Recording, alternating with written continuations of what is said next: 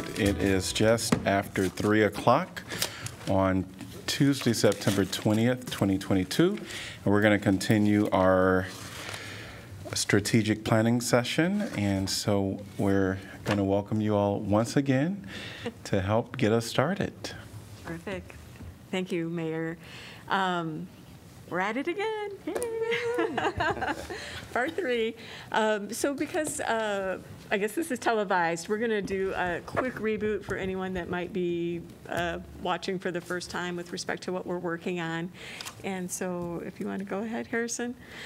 Just to refresh, this is a strategic planning process. The city has had a strategic plan for many years, so this is not new or unusual.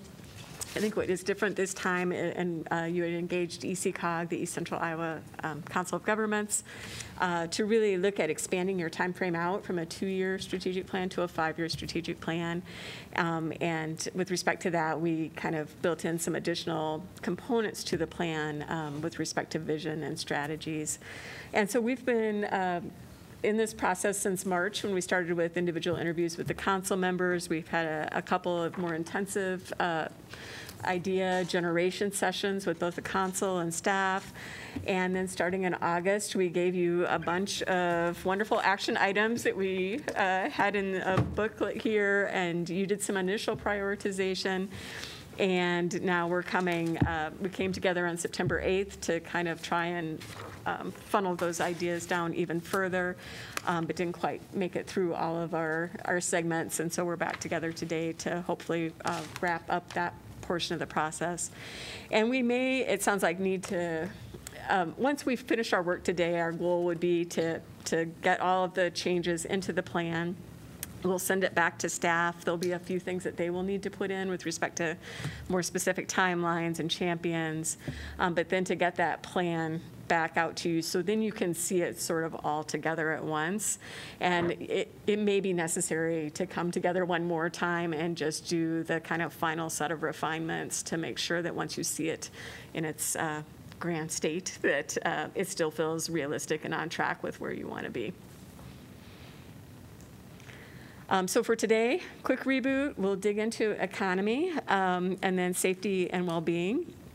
And then start the resources section, which has largely been drafted by staff, but they're seeking your input as well into that component of the plan.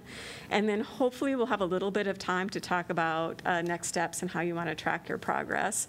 I show this as I was thinking that we would wrap up at 5, but it seems like we're going to need to wrap up maybe a little bit earlier than that to give you an adequate break before you start your next section. Would that be accurate? Yeah. It would be appreciated. It sounds like you have a busy night ahead of you. Mm-hmm. So again, this is the strategy map that we've been working off of. The components of the strategy map were really components that existed for the most part in previous strategic plans. They've just been organized differently. On the left-hand side, we have our values, in partnerships and engagement, climate action, racial equity, social justice, and human rights. And these are the values that are really guiding the plan, as well as kind of the desired outcomes that you're working towards. Then you have the impact areas, which are represented in that blue box. And that's really how you intend to, the areas in which you intend to impact your community, kind of reflecting the unique mission that the city has. And there we had housing, neighborhoods, mobility, economy, safety, and well-being. And then the last portion, kind of at the bottom, were the resources needed to execute the strategy. And there you see facilities, equipment, and technology, people, and financial. And so we have specific terms that we're using within the plan. We talk about vision, what's that in picture of what we're trying to work towards, and we've already largely made the edits that we wanted to make to the vision for each of the plan components. We had our general strategies of how we wanted to work towards that vision. And then we had the action steps, which is really was the focus of our work during the last session, as well as what we'll do here today. And that's really the to-do list. You know, what are the specific items we want to tackle that we can check off a list to help us advance the strategies that are going to get us to this vision. And we talked about putting our action steps into 2 phases. Phase 1 would be action steps that we want to be completed this fiscal year or in fiscal year 24 or 25. And then action steps 2 being items that would be completed in fiscal years 26 through 28.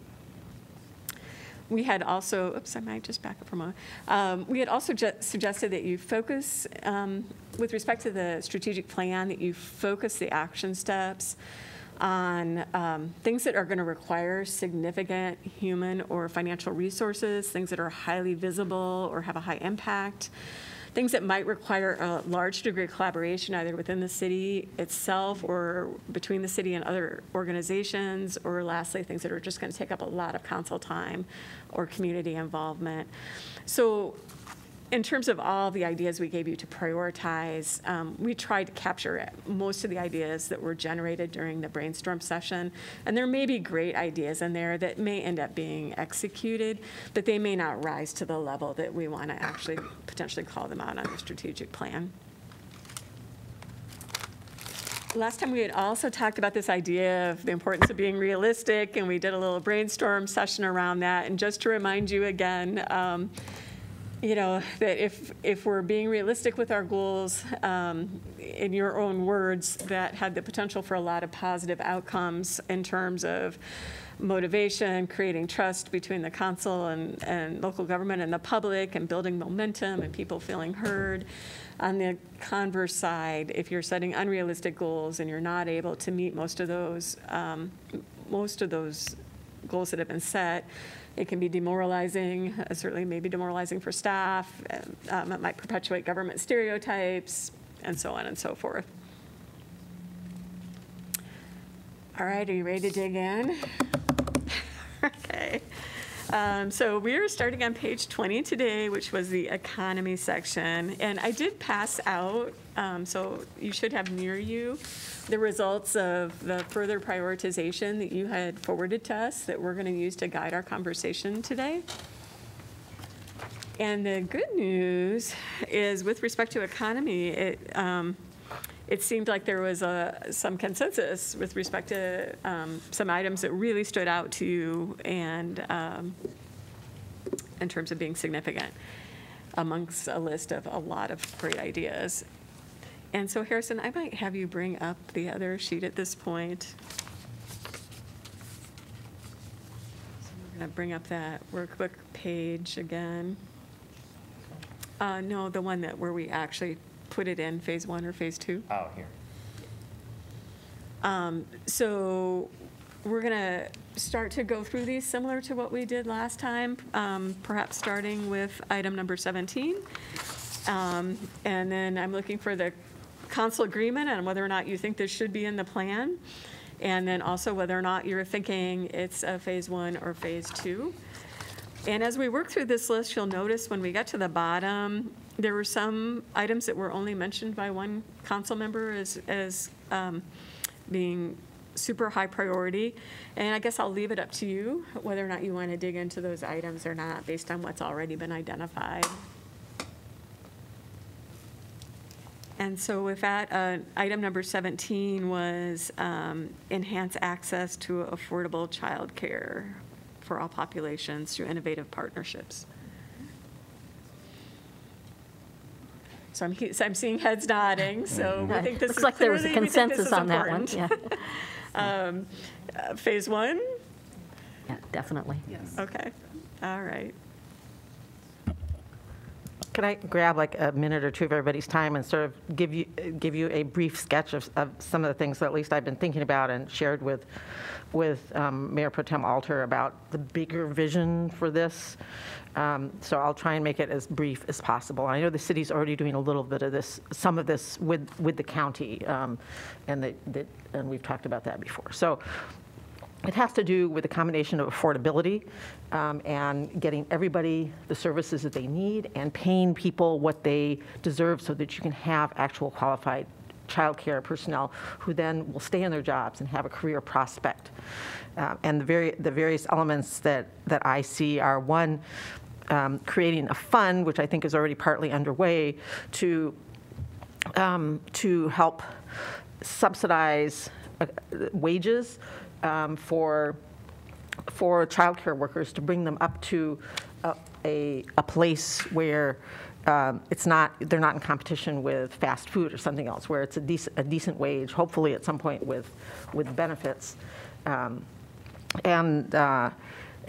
we could start that with ARPA funds, for example.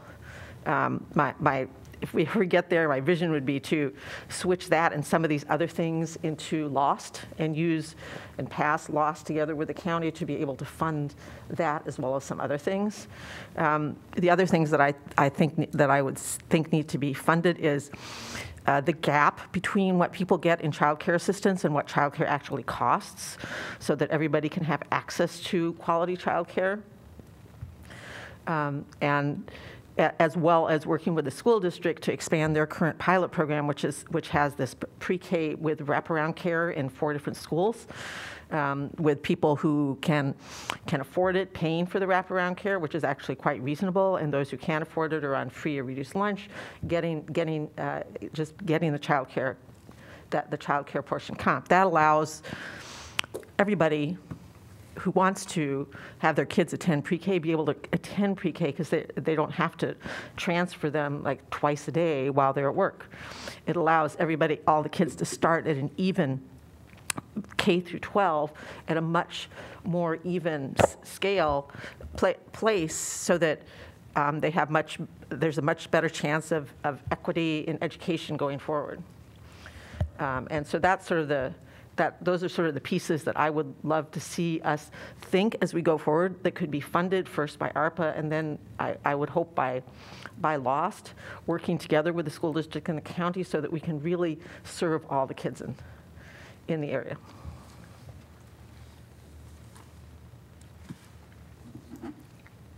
Okay, we're ready to move on to the next item. And that was number 19, which is partnering with the Iowa City Community School District, Iowa Labor Center, local trades, and other stakeholders to provide meaningful career development opportunities, pre-apprenticeship programs, et cetera. So consensus, it should be in the plan, phase 1 or phase 2? Phase 1. Phase 1, I think Phase 1. we're Phase one. doing it. Right? Okay. Right. I think We we're have doing it in our right. packet. But at least part of it. Yes. I wondered about number 16, which is relating to Kirkwood and adult education. I don't know if that's combining those is too big of a scope, but I just see sort of a continuum there, that Kirkwood could be sort of one of the other stakeholders, but I don't know if folks agree with that or not. Well, and to the extent actually that Kirkwood is also working to help with a training program for childcare workers, Exactly. Yeah. so there's a partnership, and that's Already. about to launch. in Right, that's fact. part of their regional center with the. Right, and there is a very specific plan. So I think that, to your point, yes, I think that we could productively and without adding a whole lot of work, but it seems like Kirkwood should be a partner, because there's a lot of overlap in terms of what they're doing to help with goals that we have in place or that we're discussing. I would agree. So we'll maybe tweak that language so that it encompasses 19 and 16. All right, then we had number 12, which is using ARPA funds to execute on agreeable recommendations in the Inclusive Economic Development Plan.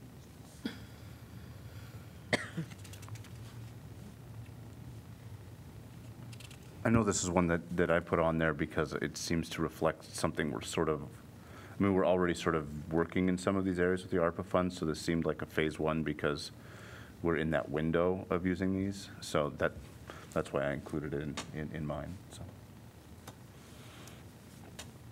So I see a lot of head nodding. Yeah, great. There seems to be general consensus that that would also be phase 1.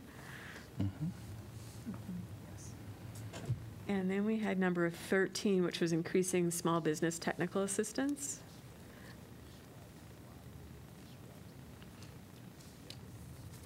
I'm happy to see that as a priority because I think small business owners and the technical assistance is so critical for their success. So I think it's a good thing that it is here. And of course, we'll have to have partners to kind of help us achieve some of these things. But I'm happy it rose to the top of the list. I didn't have it on mine, but I'm happy to put it on there and to throw in my lot with saying, yes, this should be a priority, because it is something that is so concrete that can help a lot of people that I know is it's a frustration and it's a time suck and it can take money. And so I certainly do not have a problem with that if others are ready to prioritize it. Yeah, I think anytime we can encourage locally grown and local businesses, it's vitally important.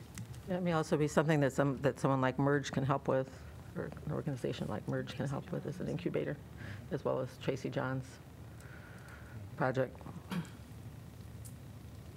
Any thoughts on whether that should be a phase 1 or phase 2?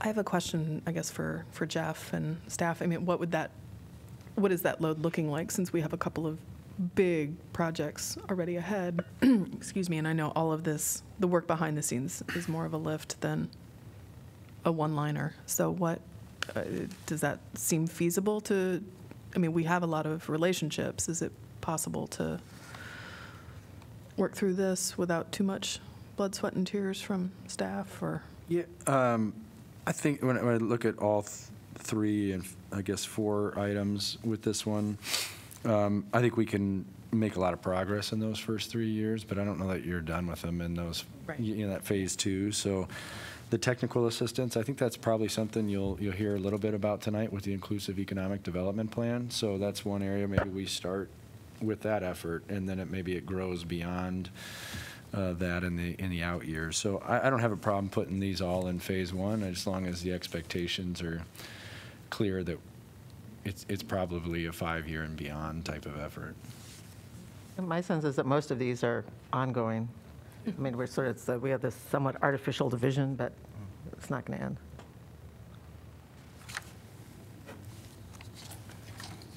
So I think you can put them in Consensus phase on 1. Phase 1, okay.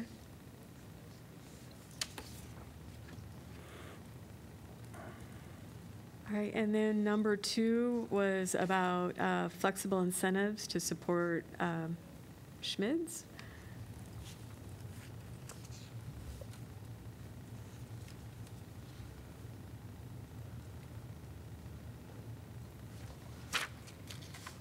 I mean, I think that it's kind of, all these are ongoing sort of things. Working with our SMIDs is one example of that. And so, I mean, you don't want to say do everything in phase 1, but some of these are already something I think we're engaged in. And so I don't know if it makes sense to put it in a phase 2, or I'm not sure what.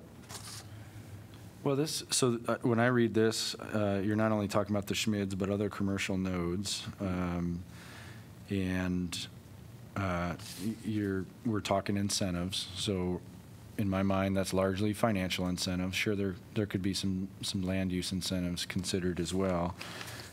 Right now, we don't have very flexible incentives, right? If we rely on TIF, that's a very regimented type of process that we put somebody through. If you increase flexibility, we're doing probably more grant programs, more one-off types of incentives. We may be working with a SMID on business recruitment, or whatever item they may be working on. So it's changing the way we look at economic development incentives a little bit in my mind. And I don't know what that looks like yet, but flexible is the key word there for me. I think based on that feels more like a longer term. At least maybe other people are hearing it differently, but that makes some more sense as phase 2 to me. I'm seeing it as also something of a grassroots. It's coming from the SMIDs or coming from the neighborhood commercial nodes that we might hear from them. In terms of how can the city help? We're envisioning this. How can we partner with you? I mean, I think it's something that could happen, and it would be more on an emerging level, perhaps, than something that we're sort of establishing as our own goal, to me. But it could be long-term if we want to keep it in there. What strikes me is what you said, Jeff, that it's kind of re-envisioning. I mean, it's a shift in economic development. So I see that as sort of, what are they going to come to us with so that it's not all generating from us? And I do see that as kind of longer term, because certainly downtown district, that's an ongoing thing. They've had some asks for some flexibility, and, you know, it's ongoing as a relationship. But then with the South District now becoming, you know, getting all the Ts and Is, they will also come up with things. So I see this as more of a longer term, without precluding, like, things may come up in the interim, but as far as a real strategic move, I can see it as. We wouldn't walk away from an opportunity because we had it out at 4 years instead of 2 years. Right, exactly. I mean, we play it as it comes, but I can see this more as on our map as saying, maybe a couple years from now, we're going to have a better sense of what those incentives might look at, and we might be able to formalize them or offer them as, for instances, that type of thing. So anyway, long-winded way to say phase 2 works for me. Is there some natural overlap between some of what we're talking about with that and item number 1? So that targeted marketing is a unique and attractive place to do business is that item? Because you probably like me don't have these memorized. But just in terms of some of that flexible thing and, you know, having that targeted marketing, I mean, that would be, you know, if we were doing number 1, we would probably be working with our SMIDs with that. I mean, I can't imagine we wouldn't have them as part of that discussion, although we Right, have other groups too. Right, and I'm pretty sure that at least the downtown district already does its own, a lot of it, some of its, a chunk of its own targeted marketing.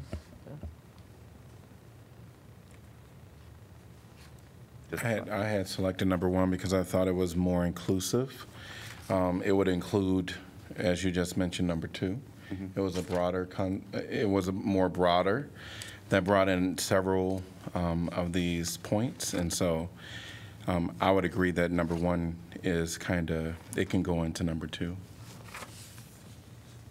I agree. I'd put it on my list as important too, because we've been hearing for many years now, you know, what is Iowa City doing about attracting businesses to the community? So I think that it's very important to the community for them to see that it is a priority for us. And but I could see us phasing into it, into the second would be fine. But I think it is important. So I'm hearing for number 2, phase 2. And for number 1, you're thinking that could be combined with number 2? Certainly would overlap. I don't know they have to be, try and cram it all into one bullet point. Or maybe, I mean, but there is going to be some natural, like, synergy there, Sure. right? And Yeah, so, sure. but that could also be, they could both be phase 2 with the idea that, what Councilor Thomas had said about, you know, we also want to make sure that we are letting ideas percolate up rather than us, you know, and that needs some time to breathe. So, I mean, to me, that makes a phase 2 goal, but if things come faster, then great. That's my thought. So they're complementary in phase 2. They're kind of complementary. I think so. And that's the consensus generally of the group? Okay.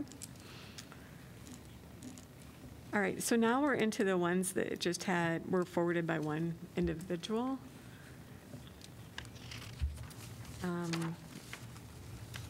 Starting with 23. Well, that was mine, and I don't feel like I need to strong-arm anyone, just so long as I think that I feel fairly confident there's already some really good work in thinking about what is the long-term vision for the riverfront. We were told to look for an outlier, and to me that seemed really interesting, and as a way that could truly, it could entice, you know, different business. It certainly could generate some economic development. I definitely see that as like a phase 2, with an eye on, you know, if things become available to continue, you know, being able to have kind of a longer-term vision and not have it all kind of chopped up with individual owners and whatnot. But I don't know what others think. I think 23 and 24 become much more important if we get that grant that we just applied for with the city of Coralville and Johnson County. I don't know that I'd be willing to, sort of shift significant funding as would be necessary for this kind of thing, but certainly if, that vision was very inspiring, and I think the regional collaboration of it makes it a lot more exciting and important. I think for 23 and number 18, I feel like is already in the pipeline. And so that's why I didn't give it any energy, thinking that I can Right. promote some other things that weren't. I think it's more just I was like kind of calling it out. So I don't have a problem. If I can interject, the one thing I would say is just because something's in the pipeline now, the pipeline's got so much capacity in it, when you're introducing 2 or 3 other items, Might get something squished out. gets squeezed out. And if it's not a stated priority in here, yes, we're always going to continue to try to chip away at our riverfront and make, better public spaces and trails and whatnot. But if that's something that you absolutely want to see happen in these 5 years, that's a big commitment to make. That's in the Better Together plan. That's not our plan, but it's been recognized by the region as an important strategy for the larger area. I'm not saying it needs to be on here or it doesn't, but there is meaning to having it on here. And that goes with any item. When you're putting that at the top, one of the 4, 5, 6 things that make a list, your staff's going to focus on that. And especially come budget time, we're going to prioritize projects that get us closer to that goal. So there is a shifting of resources that happens. Well, I certainly, I've been advocating for a stronger riverscape for a long time. I had a more modest, humble notion of it. I think it was perhaps, something that could be done incrementally, not necessarily in one major project. The notion of a river walk has always appealed to me, which means that walk needs to be comfortable, interesting, and so forth. But we could implement that incrementally, perhaps using some grant funds to do it as well. I feel Riverfront Crossings Park really needs tree canopy, serious tree canopy, and some additional seating. I mean, so some of these things are kind of, we have existing facilities, but perhaps they need to be improved upon. So I think there needs to be some emphasis. I'm not an advocate for spending massive amounts of dollars on the river, improving the river, but at the same time, I think some work needs to be done there. So perhaps if it's in the strategic plan and I think I'm a little bit frustrated with the phase 1, phase 2. I kind of just see this as something that is in the plan, and we need to take advantage of opportunities as they arise. But I think it is a good point of emphasis. We have a lot of valuable amenities along the river. The Art Museum is now another.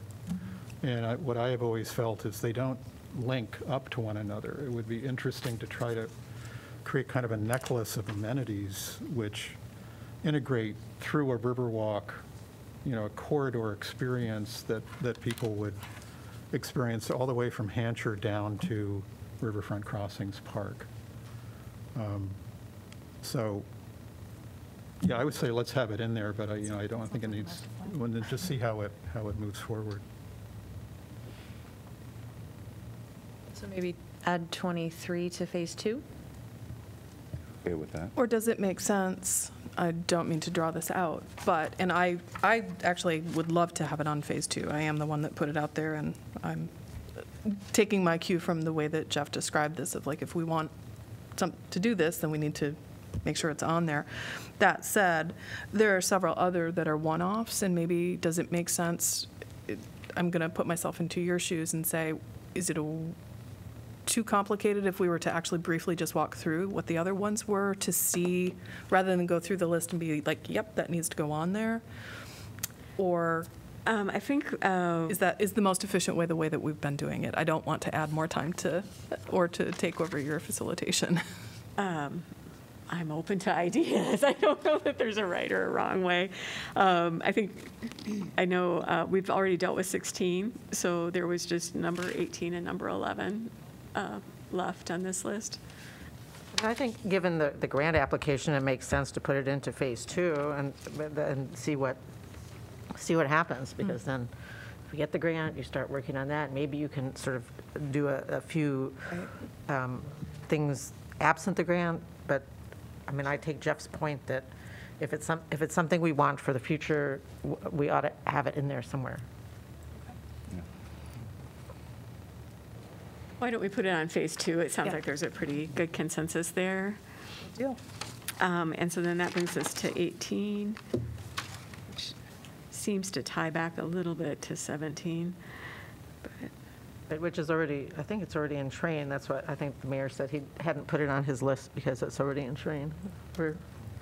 Yeah, I think I had that on my list, and I think it's more, I think I added it in there because I do want to place an emphasis in our strategic plan on the improving the life of our young people. And in that regard, you know, I'm interested in seeing the final product of this thing, and if that's in here in some fashion. Because, you know, Jeff had mentioned, you know, before we started this exercise, if we had any thoughts regarding our budget. And I'm beginning to see that there may be things that we have in here that may have in some way or another dropped out. And we may want to consider them to be a budget item. It's not necessarily a strategic plan item, but it is something that might provide an opportunity for being a project within the budget. But I'm fine with not having it in the strategic plan. So 18, no? I'm okay with not having it. And then number 11 was the last one. Right, I think that was me. I stuck number 11 in because when you look at some of the empty spaces downtown and some of the places that we have a really hard time filling, not just downtown, some other places too. There have been some at Pepperwood Plaza as well. But right now I'm mindful of the downtown with places like Active Endeavors that are really big places, and the U.S. Bank building, which is still sitting there, and us wanting to support. And there are just spaces that probably no single business is going to take on their own at this point if we want to have a vibrant downtown that really attracts businesses and not chains and so forth, and not just I mean, I love the restaurants and bars, but we want to mix as well, and we're trying to support smaller businesses, BIPOC businesses, and others. I have no claim to a vision at all as to how this would be done or who would do it or who would fund it, but we have these spaces that are empty because they're too big. And if there were some way to sort of invest in splitting them up, then we might actually get takers and more places where a lot of these small businesses could find a home.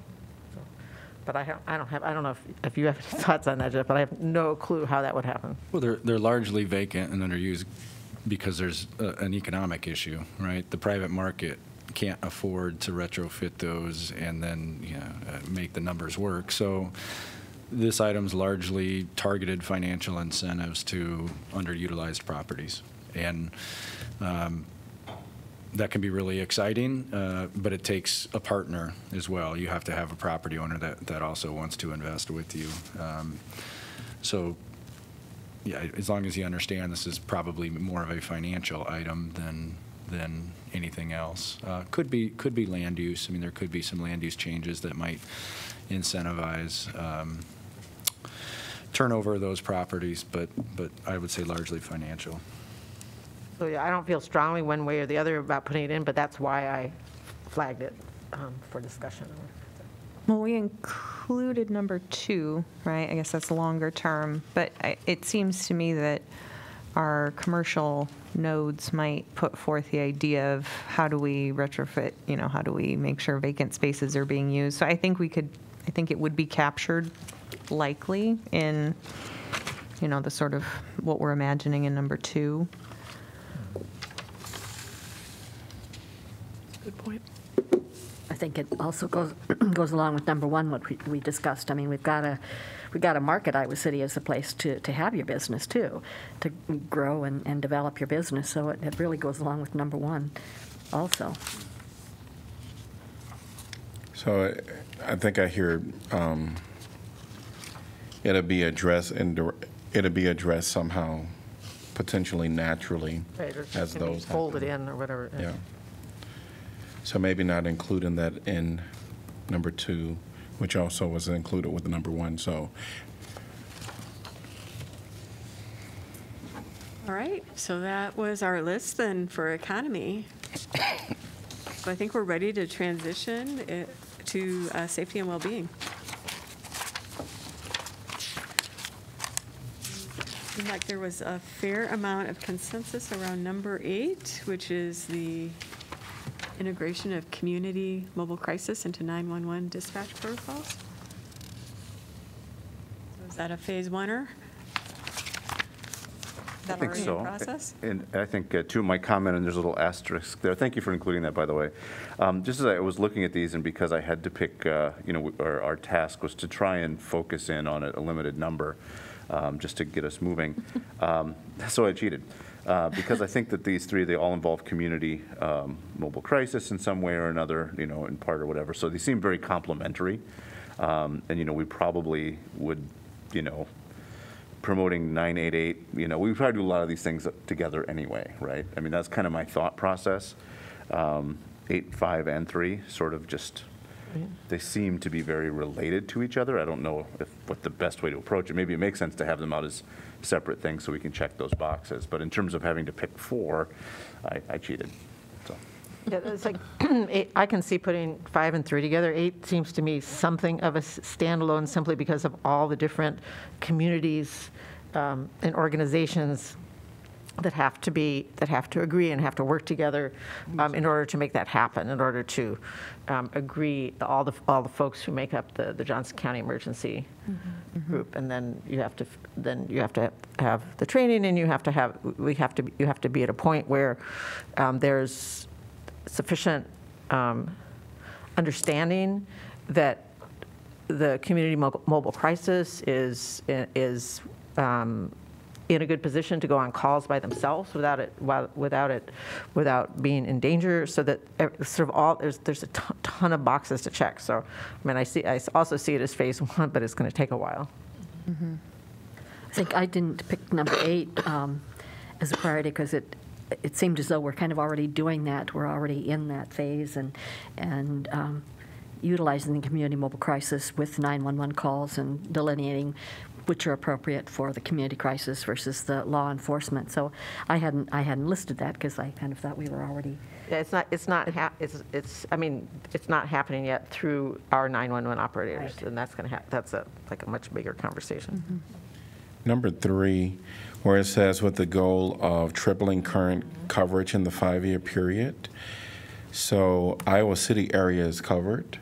So I'm not exactly sure if that was like expanding. So this is the mental health liaison position, which is the position that's embedded in our police department. And right now we have one individual working approximately 40 hours a week.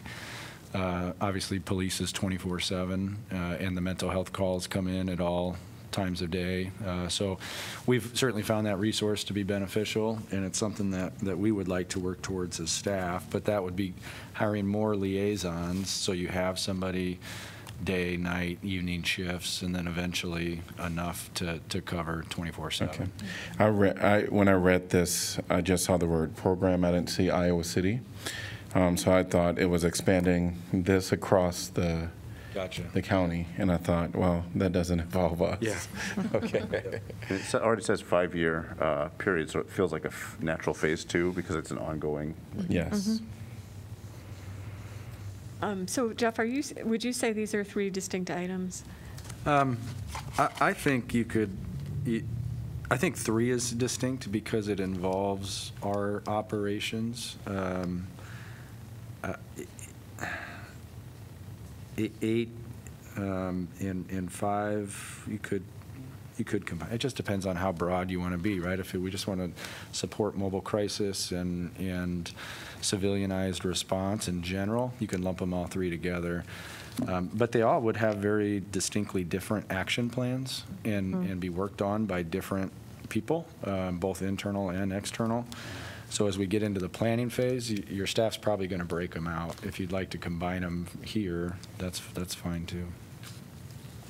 And again, I'm not really saying with a final version, like this may have just been me trying to like think all 3 of these. And I think the phrase that Jeff just used, civilian response or whatever that phrase was, I think that kind of was exactly what the thread that I saw through all 3 of them. But yes, actioning them out individually, I mean, I have no problem with that. If the rest of the council thinks that makes sense, that sounds great to me. I think it's nice to be able to show the progress, with distinct steps. And also have some reiteration that this is a priority, this is a priority, this is a priority, and we're looking at it in different ways. Well, and it creates clarity too about what each piece is. So if we were to back up to number 8, and I guess I'm unclear if this is in process or not in process. It's being discussed. I don't think it's very far into an implementation phase, but it's being discussed. So 8 could be a tier 1. We're already doing 5 a little bit, both promotions and financially supporting. And then 3, again, we already started that program. They could all be tier 1. If you want to put something in year 2, it's probably the mental health liaison. That's probably more of a longer term goal. We might make it halfway there in the first tier and finish it out in the second tier. Well, while we're on the theme of kind of civilianizing response and that kind of thing, Sean and I both had 28 in there, which I call fun patrol, just because it makes you all laugh.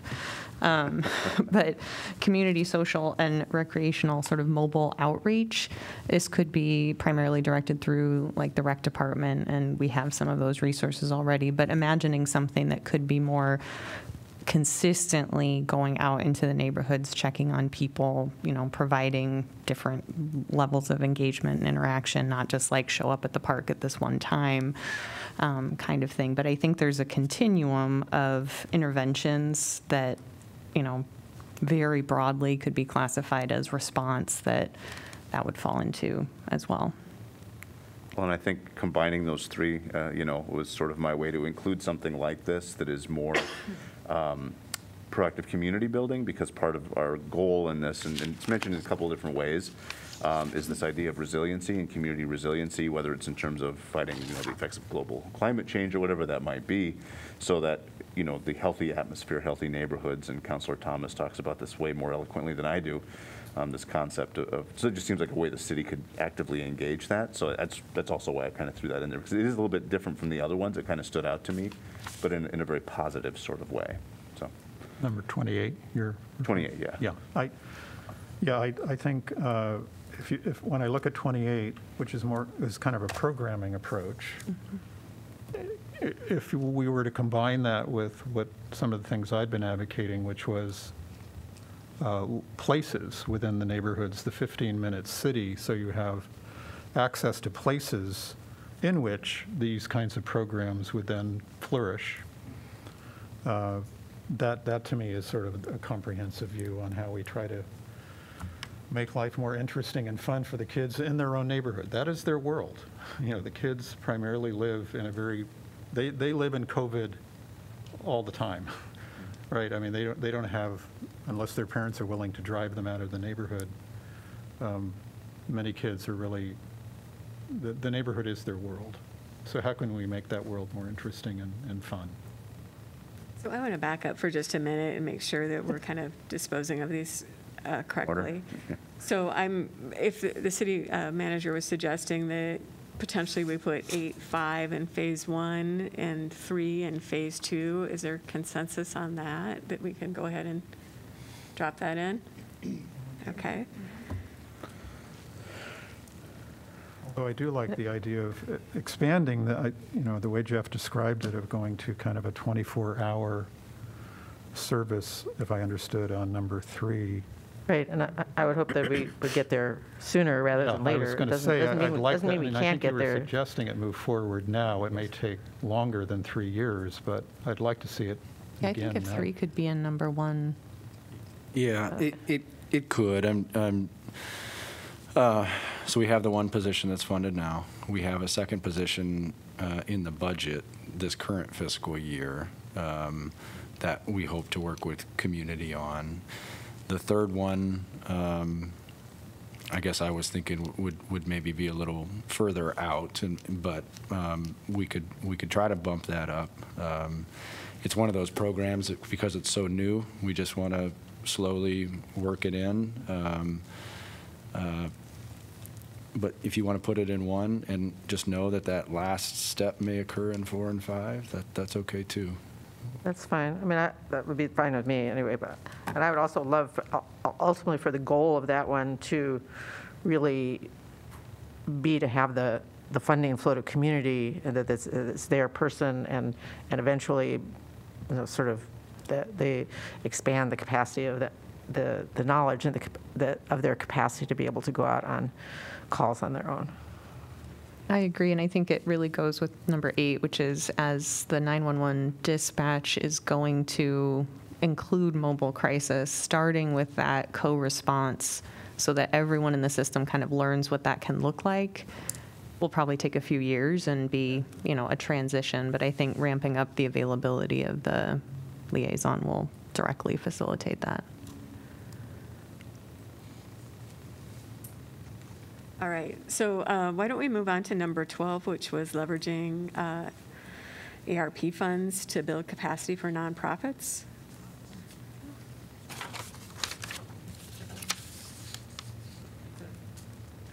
Seeing heads nod, is that a phase 1 because it involves ARP funds? ARPA funds? I mean, I think we definitely saw during COVID the need for this. Well, and we just did 400,000 was our... Yeah, that'll come back to you at your next meeting probably. And then we have the larger capital grant program. So the first one will be less about building capacity, more operational, expanding programs. The second one is more capacity building. Like basically putting the current vision into the strategic plan. Right. So phase 1? Mm-hmm. Okay. Number 16 was the neighborhood nests or micro hubs. I had this as important because I was thinking, and it kind of goes along with my rationale for number 30, which was the senior center, is the community includes people of all ages, and the safety and well-being is all members of the community, at what their age. And I think the hubs that had been started and the nests that were started, we got a lot of positive response on that, and I think it's really important, especially for the teenage kids. I put this just because I knew, albeit in a limited fashion, that these were really successful. And in many ways, it overlaps or complements, for sure, the Fun Patrol. I mean, nests during COVID were used initially and perhaps primarily as sort of a resource for the school district so that kids could have the kind of resources, technological, physical, and whatever, to be able to learn. But we've quickly learned after that it was so much more about being able to be together, and that it is a social thing as well. It was incredibly useful for families. So and they can be tailored to what the neighborhood is and what the neighborhood needs are. And I just think that it could be a really cool model moving forward, outside of, even though we are sitting here masked, but outside of a COVID paradigm, but to really think of it as like, how are there ways to bolster people in the neighborhoods? And to that point, this could be something that it's not limited necessarily to teens. I mean, a nest could be a cohort.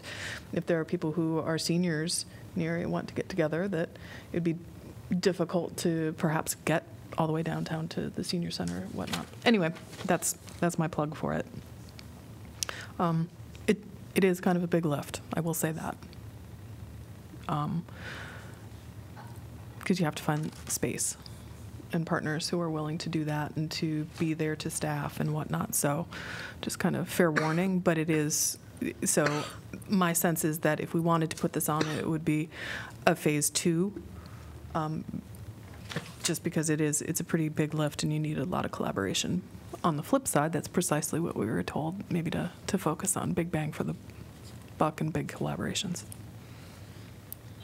So does 16 and 28 somewhat commingle together? Might be a way. Yeah, I mean, I think 16 is like physical spaces and 28 is more, It speaks again to Moving around, what I was emphasizing or trying to stress was great to have the programming, and then where will the programming take place? And so they, and frankly, I'm not that familiar with the neighborhood nest concept, but I grabbed onto it because, I like the feel of what is being described. But, So that would I be in think it's phase 2. important, one way or another, that we try to identify a way of, with our strategic plan, of promoting and developing program as well as locations, places where that program can be implemented. Well, and it fits really well, actually, in terms of one of the things that Parks and Rec, I know that I heard from survey and whatnot, the pool notwithstanding, but about going out into the neighborhoods. And so this might be a way to kind of solve for both if they were combined. So it would be the programming from Fun Patrol along with trying to find partners in specific locations in neighborhoods, perhaps. So I was going to suggest maybe the wording gets tweaked so there's just more flexibility in how it's approached, but the end goal is to meet people where they are. Yeah. yeah. And to provide this connection. But I'm hearing phase 2. Yeah. So maybe we combine 16 and 28 as a phase 2 item. All right, number 2 had to do with working with Johnson County to launch a community violence intervention effort. Yeah, I think that's underway, and given, I guess the increased violence on some level over the past couple of years that we've experienced, I think that partnership and collaboration is pretty important. I know the county put some ARPA funds into it and to sort of jumpstart it. Over $1 million. I'm in favor of it.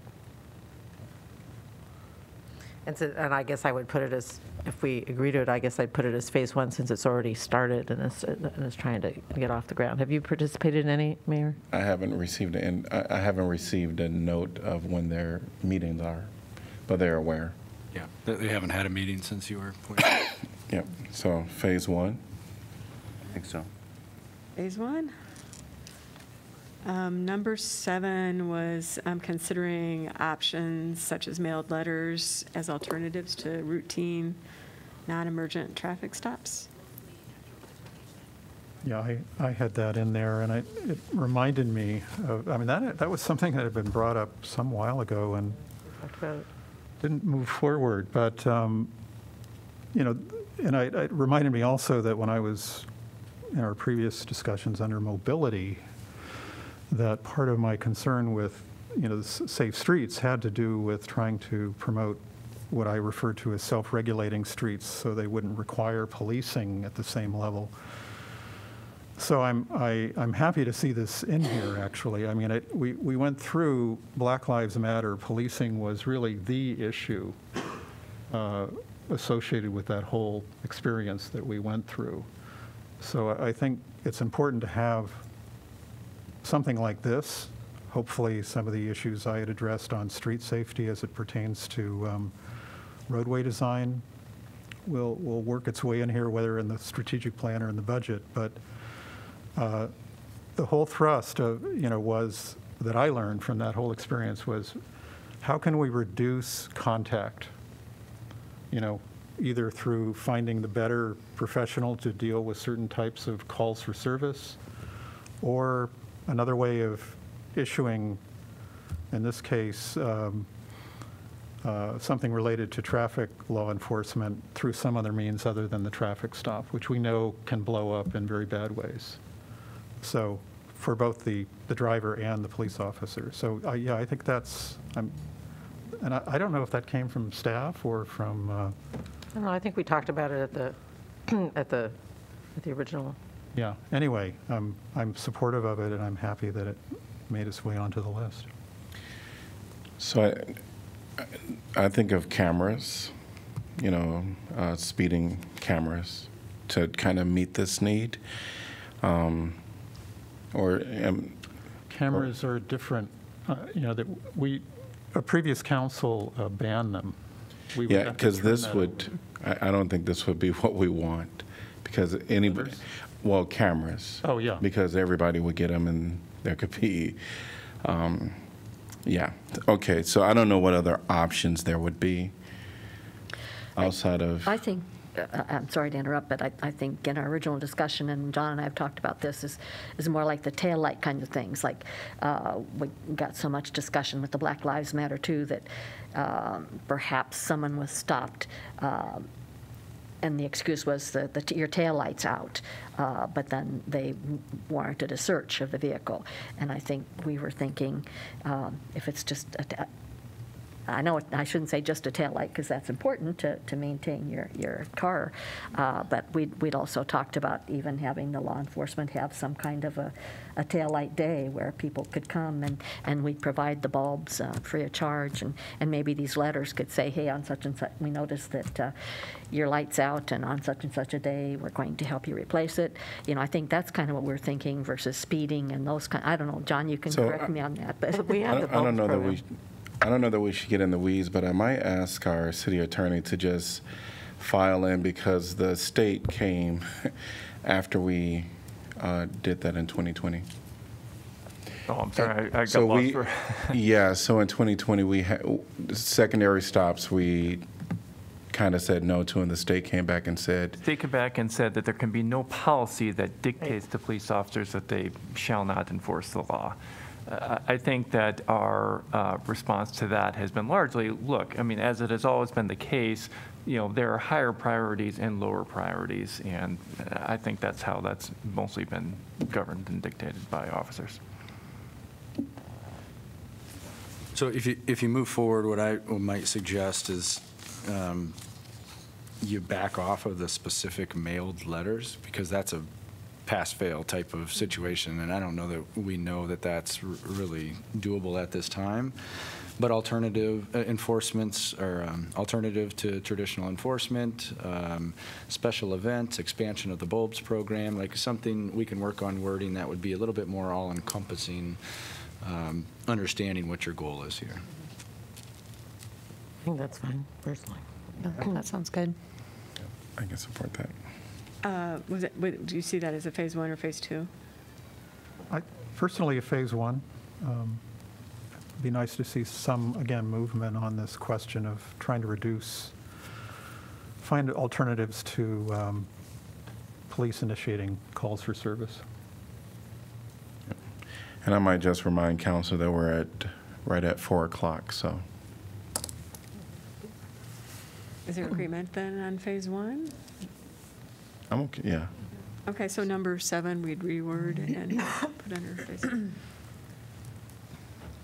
Okay, so the remaining items just had one person advance. So I guess I'll leave it up to you if you want to go through those individually, or if you want to pull out a few for discussion. I thought number 6 was something that contained some things that might be phase one doable and phase two doable? It's kind of, and so in terms of like our public safety applicant pools are diverse through new approaches to recruitment and testing, as well as consideration of expanded residency allowances. So it seems like the easier lift of those two, and I can certainly be corrected if I'm wrong, would be looking at some of the expanded residency, footprints, and that's something that I've heard about even before I was, while I was running. But also then looking at some of these other issues might take a little more time, but I think that diversity in our hiring pool and trying to do what we can at the policy or the city council level to, help with that process. So some version of that seems like, that's one of the reasons why I try to keep that somewhere in my stuff.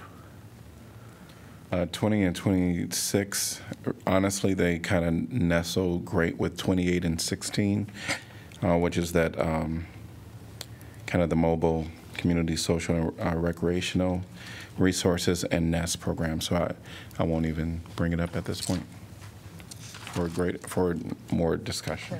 I'll just quick speak to number 14. Probably have a little bias on this, and I see Tracy's in the audience here, and I think she was really spearheaded this program in relationship with the College of Nursing, and it was a very successful program, and I would hope that it would be phase one, that we can continue with this, because it really targets the low-income and marginalized populations, many of whom, they don't know what their resources are, or they really don't have any knowledge that this mold in their bathroom is causing flare-ups in their asthma. And these folks from the College of Nursing did the education on that and was very helpful, and I think it's very, very important, and I would hope we could do phase one and continue with that. I mean, I can support it being in phase one.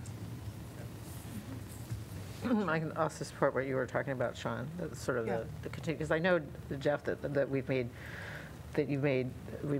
substantial efforts to increase applicant pools, to look for more diverse applicant pools, to consider, offering some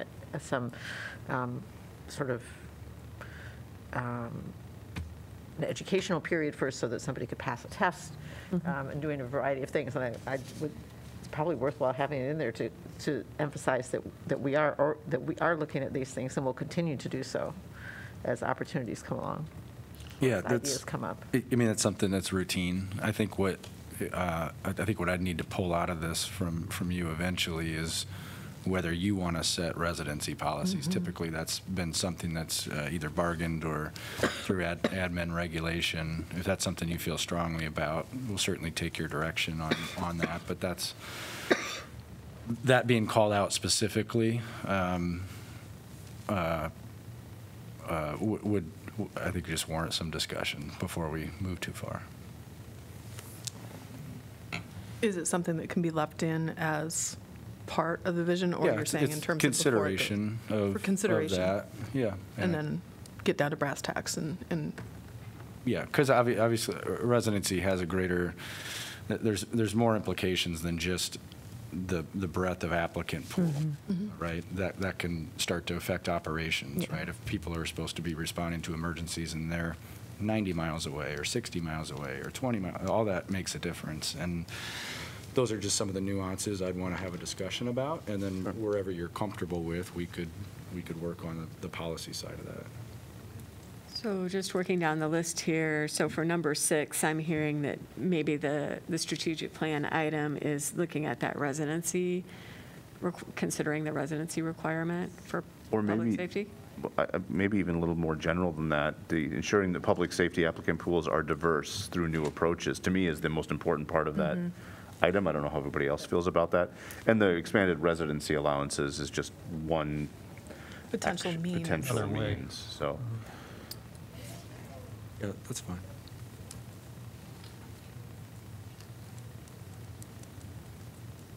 So this may end up in the people section of the strategic plan, just as an FYI. And then maybe staff can consider how to make it more action specific, because at the end of the day, you kind of want to be able to check it off a list, hopefully. Right. And then 20 and 26, we were saying we're kind of tied enough to the NEST Fun Lab. Okay. And so then 14 was the nursing program, and so I was hearing support for that. And Phase phase one one. support? Okay, so number 14, phase one.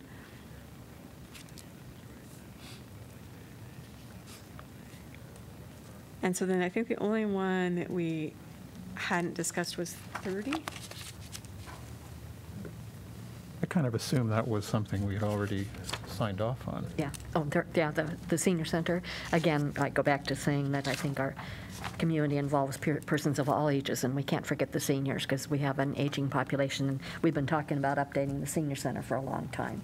So I think it's very important that we get moving on that. So that's already in process, or? The exterior work is in progress, at least the planning for that. The interior piece has a limited budget for. We have about $3.5 million budgeted in our CIP. I think the master plan itself, dreaming big, called for about, I don't know, 14 million, 15 million. That's probably not going to be realistic unless it's a top priority and is going to take a lot of resources from other initiatives. But it's important that we execute, we find that right level to execute at. So that's our goal.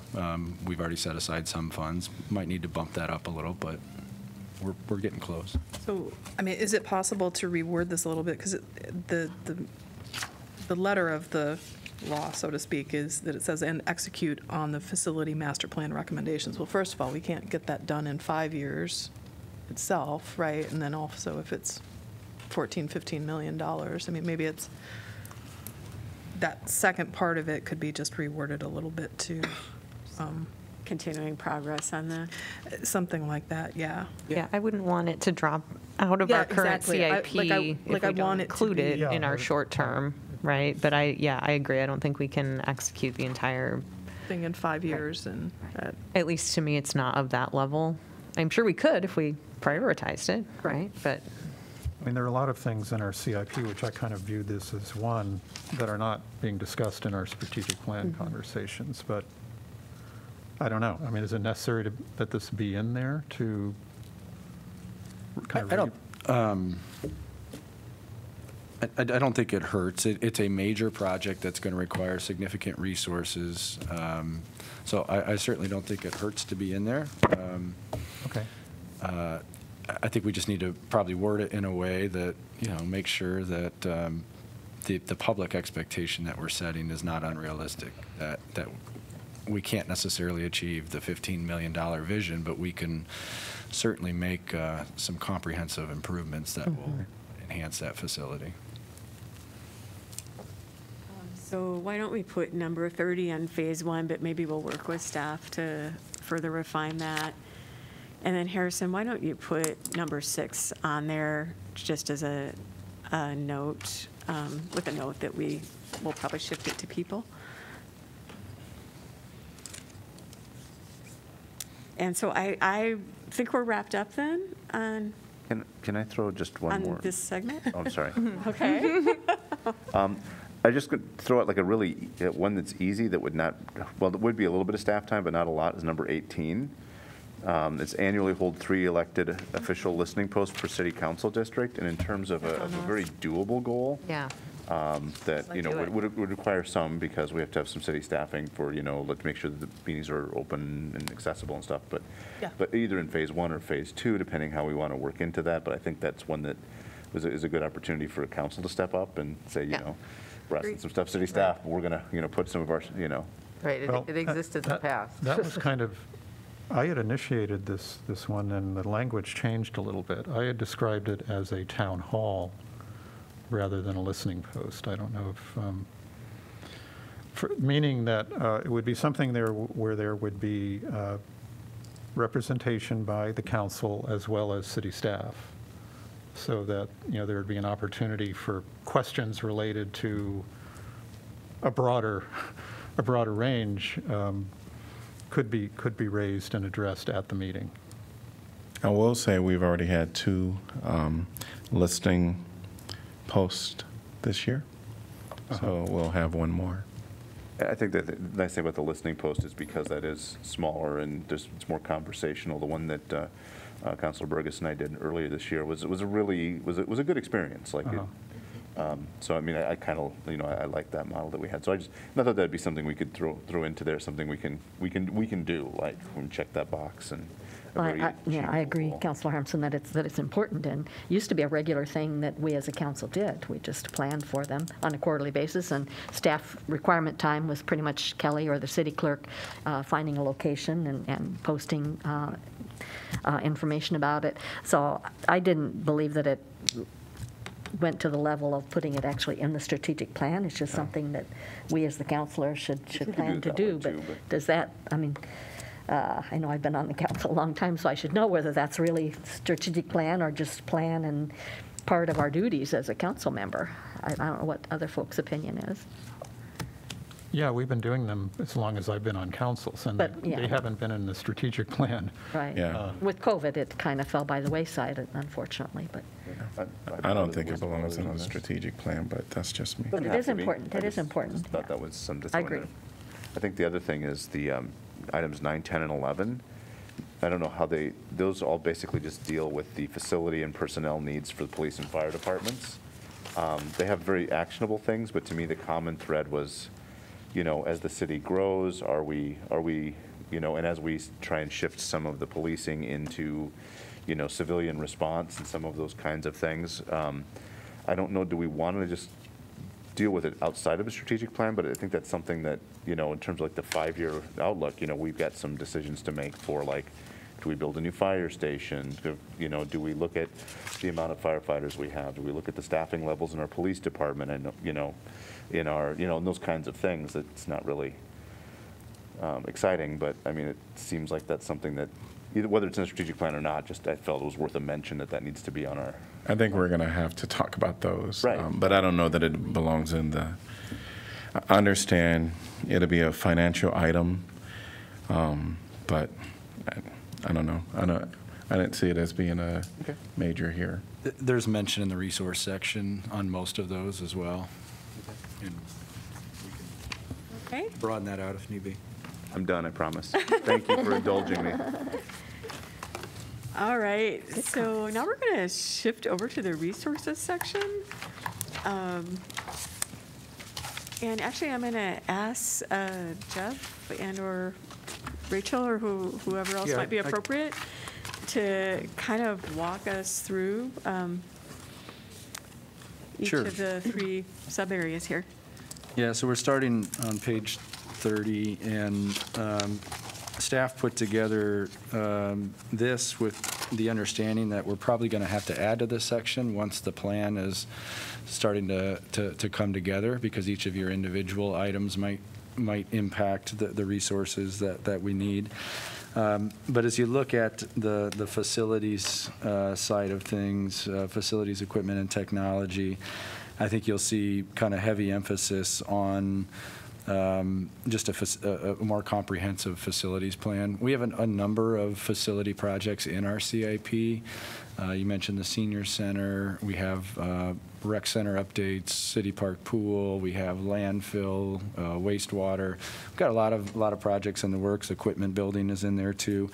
But we really need to continue to stay focused and to implement that. Probably the biggest thing that we need to start looking at is this building here, as both police and fire are really cramped, and that can impact operations long term. So really looking at City Hall and this kind of public safety headquarters building and refreshing space needs study and beginning to look at what alternatives can be.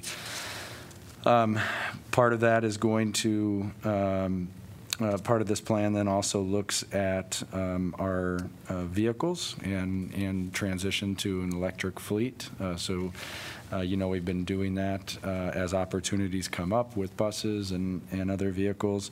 The Climate Action Team and Public Works Department are working on a broader electric implementation plan for vehicles. As we know, those early in on electric vehicles, particularly when you get into the heavier equipment like buses or street sweepers and things like that, you're probably going to be paying a pretty good premium for those first out of the market. So those are some of the things early on. as we look towards the Phase 2 action steps that are listed, you see some focus on smart city initiatives and really trying to actionize a lot of the data that we have here at the city in a way that's both helpful for operations, but also that the public can take advantage of and utilize.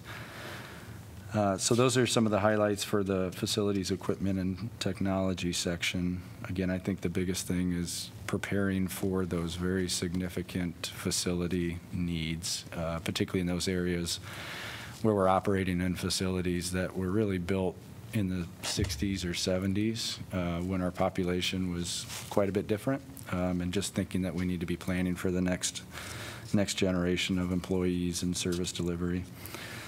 The big thing with that is it is resource intensive, both from a staff standpoint, but also financially. Obviously, we're talking about buildings that could cost anywhere from $5 million on the low end to $20 to $30 million, depending on what we're building. So the financial planning is big in that as well. On the people side, Maybe I'll stop you here and just see with respect to facilities, equipment, and technology. I mean, we have the vision, the strategies, and then some of the action steps that Jeff covered. Was there any council feedback that on what's being proposed? What strikes me in looking at this is that the addressing overlaps and gaps in city programs and services organization-wide and identifying opportunities for improved coordination, that takes a lot of time and energy to step back and do that. It also seems necessary in order to undertake, for example, City Hall redesign. You know, where are people going to be and who's in what department and what is the overall organizational structure? So I don't know if that process can happen, you know, sort of sooner or be integrated throughout, but it seems to me that lots of other things benefit from that analysis, Sure. but I also understand it's very resource intensive. Yeah. Good point.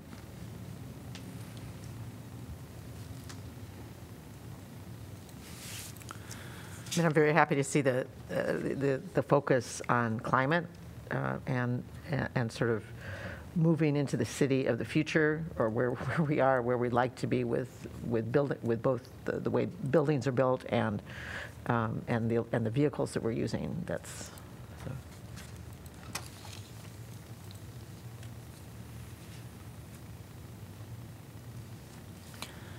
I'm not exactly sure how to phrase this, but how, in thinking about like the City Hall and Public Safety headquarters space, you know, that particular action item, would you feel like you're kind of running to catch up? I mean, is this particular action item, is this something that perhaps should have been started how urgent is this, I guess, is this most short? I mean, you and I have talked about it, and I know that, you know, the facilities themselves, I mean, they're outgrowing, the departments are outgrowing the building, and the building is older. But I'm just wondering, like, how fast do you need to move to be able to not make this incredibly painful living in this space? Yeah. Most of City Hall is fully occupied. I mean, we've used we've converted file rooms to offices and closets to offices. So it's pretty full. The police side as well. It's difficult for us to bring in new people, even civilians or officers, just because we don't have the right space. There's very few spaces in which you could hold large meetings. This room is about it that we have for that capability. So there's some impact to operations. The fire side, definitely there's an impact to operations. It's just an older model station without modern amenities, and it's not laid out as efficiently as a new station would be. So I guess the short answer is we're operating just fine out of there now, and we probably will operate just fine. It's not ideal, but it's also not something that we want to wait a decade to address. And so The planning is that first step, and really trying to understand what those needs are. What's that square footage that we need? How can this space be reconfigured to accommodate? Likely have to move some operations off-site as we grow because we're in a constrained location. So it's studying those issues and then coming back and painting a picture and pushing forward from there. So I see this as an item that does not get completed in this 5-year plan, but I'd like it to be in here so that we can start that planning process intentionally and really start to focus on the financial side of things so that we don't show up with this urgent need in a decade and not have any money and any kind of thoughts on what we're going to be doing. Sort of like Laura says, the sooner this planning and work can get done makes sense because then you can actually know what it is that you need to work towards.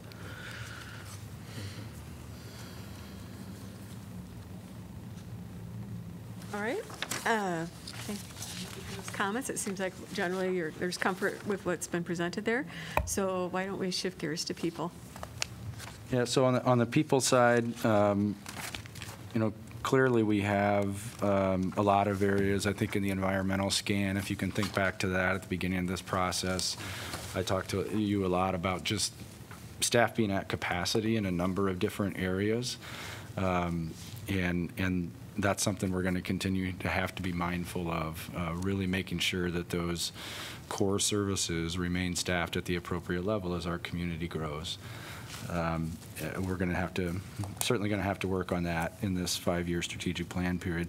But beyond that, a lot of what this document focuses on is just recognizing that workplace expectations are changing and we can't fall behind on that curve. So we have to look at our compensation structure. We're probably going to have to do comprehensive benefit reviews to make sure that our benefits are in line with modern expectations for employees. And then I think more of an internal function for us is just making sure that we're communicating as well as we can internally and that we're taking advantage of opportunities for departments to work together and really being as efficient as we can with our staffing and resources.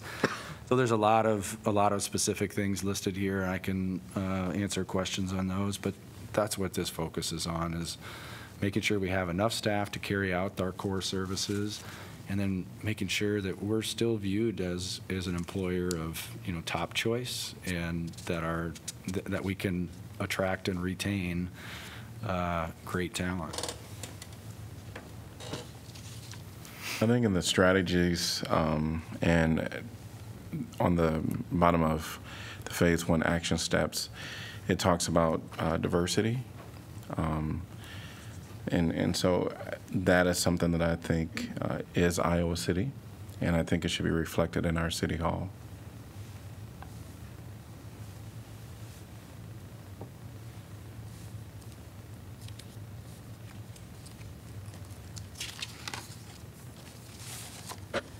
Do you have, with thinking of it as through the personnel and the people who comprise city staff, do you have sort of like a sub-strategic plan where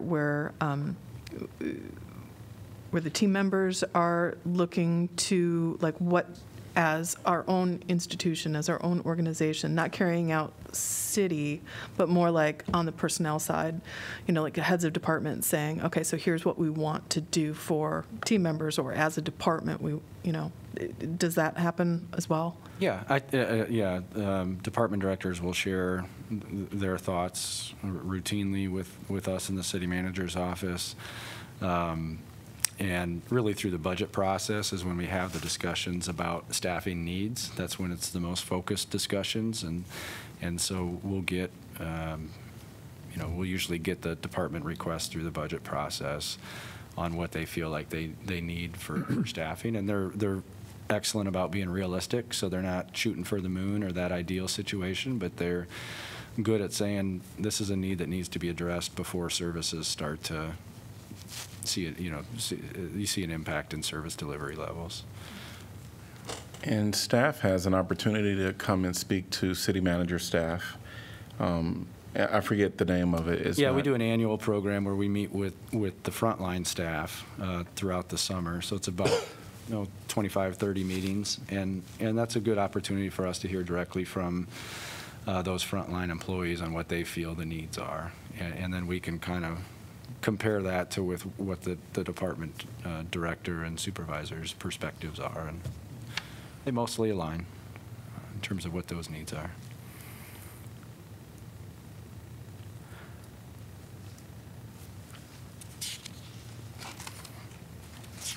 All right, so it's feeling like people are generally comfortable with this as well. So then we'll move over to financial. Yeah, on the financial side, a couple things that I would point out, really focusing on the health of our various funds. So we call out our enterprise funds, which would mostly you think of as our utility accounts or parking, transit, making sure that they're healthy, they're stable, that they have reserves. We saw the importance of having reserves during COVID, and so making sure we don't let those slip away. And then, of course, from the consumer standpoint, we don't want to be in a situation where we have to do large spikes. And we've done a very good job. I think the council's done a good job where you haven't really had to consider a 10 or 15% water rate hike or sewer. And that's really that careful stewardship and making sure that those fund balances are good and that we're generating a good surplus every year. Same goes for the general fund. There's some commentary here about maintaining bond rating, maintaining emergency fund balances and facility reserve funds. Again, that's all just careful planning for the future. I think the biggest piece there is that facility reserve fund. I think in order for us to carry out our facility needs, we're going to have a substantial amount of cash on hand, and we can't rely on referendums and borrowing for some of the types of buildings that we're looking at, right? I always tell folks it's very hard to get 60% voter support for an equipment maintenance building because it's not something that people see and they touch. It's different for like an elementary school or a rec center when they can see themselves experiencing those types. But a lot of our facility needs will be in that category where they would be very hard to go to a referendum and get those votes. So that building of the facility reserve fund, I think, is going to continue to be a critical strategy for us. We do talk in here about putting more dedicated resources to grant management and working on the state and federal levels to ensure that we're getting we're competing for as many grants as possible. We largely do that with existing staff capacity right now, and that's hard. It's becoming harder and harder to step away from operations and pursue those. So really looking at a dedicated individual or contractor that would be able to help us with that. That would be a short-term objective for us. And then on the longer end of things, I do mention local option sales tax. Just kind of looking ahead at what you have in the strategic plan and some of your more ambitious goals.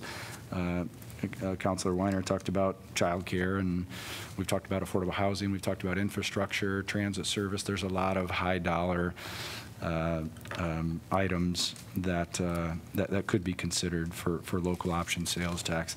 We had put that conversation a little bit on the back burner because of the ARPA funds and our focus to want to really execute on those ARPA funds first, but it's something I think the council should keep in mind long term.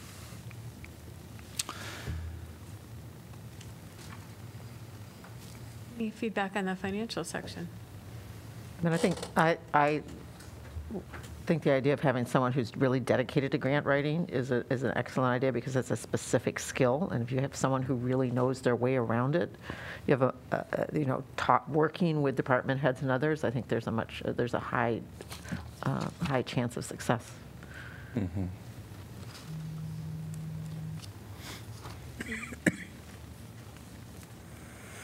All right. Great. All right. So we're close to wrapping up here. Harrison, I'll have you maybe just pull the PowerPoint up. Nice work, everyone. So if you want to, so I also wanted to have, as we're building out your plan, just a quick conversation about how you would envision tracking your progress with respect to the plan once it's adopted. Something you want to look at quarterly, twice a year, annually? I think some of it has to do with what, well, projects, we'll look at those individually as they're, coming up. But if we're talking about looking at the entire plan, certainly I would say we could look at it annually just to kind of get an update on what's happened, or just for a presentation from staff on where they are. But as projects come up, we're going to be a little bit involved in that. So I guess I would say annually, where we discuss it as a council, and then as projects come up, we're going to naturally be talking about those in work session.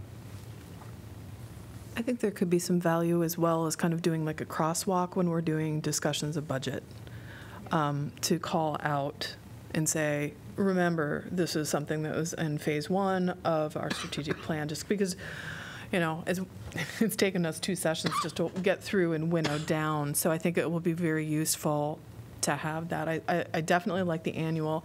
I'm the type of person who thinks of repetition as being incredibly helpful. I know that takes up more time, but maybe the potential of doing it biannual, or not biannually, twice a year,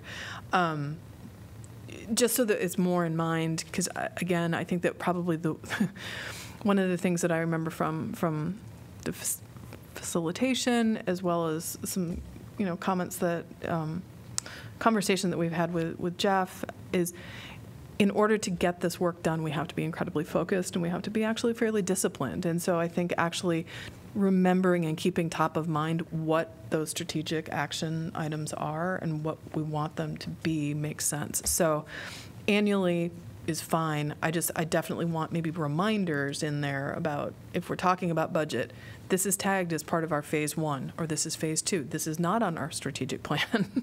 Things like that, just to help us have some guardrails as far as we move forward through funding these things and sort of prioritizing. So, I have a quick question. Will we be, because being new on the council, and this being a bigger process because we're going from 3 to 5 years, but do we normally revisit and update the strategic plan every year, every 2 years? What sort of, what are we already going to be meeting, and then are you talking about something in addition to that? So with the 2-year plan, really the council set it at the beginning, and then staff. We started off doing quarterly reports, and over the last couple of years, that slipped to probably twice a year. Mm-hmm.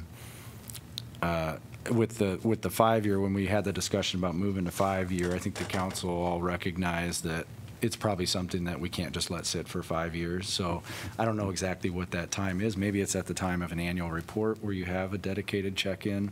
But I do think a couple of years into this, you should expect that some priorities will shift, right? We'll have something big come up, opportunities, challenges that may need to work its way into this plan to keep it fresh and current. So I think it's very healthy to do that after an election and you get new council members seated, but you may want to do it again annually with an annual report if that's what you want. The reason I ask was just like when we talk about these updates, like somebody had mentioned doing it every, it's part of the budget cycle process as an update, which is usually in the spring, those early winter, maybe late winter, early spring, right? So if we were to do it more than once a year, maybe the 6 months after that, like separated. Mm-hmm. It was just the kind of way I was thinking. So I think having this, just the annual review, right before our typical question normally is August, where, what are our priorities? I think that would be a good time to do this annually.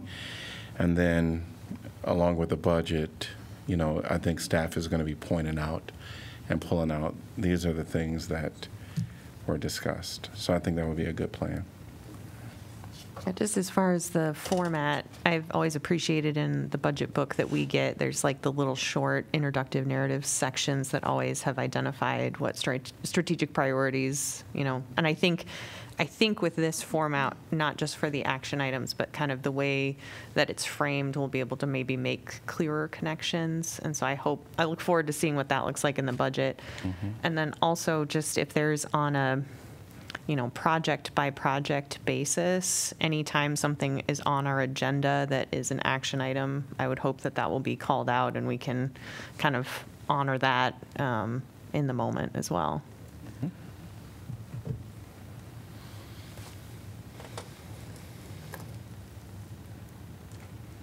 So I'm hearing perhaps twice a year in August and as part of the budget process, that there'd be kind of conscious check-ins.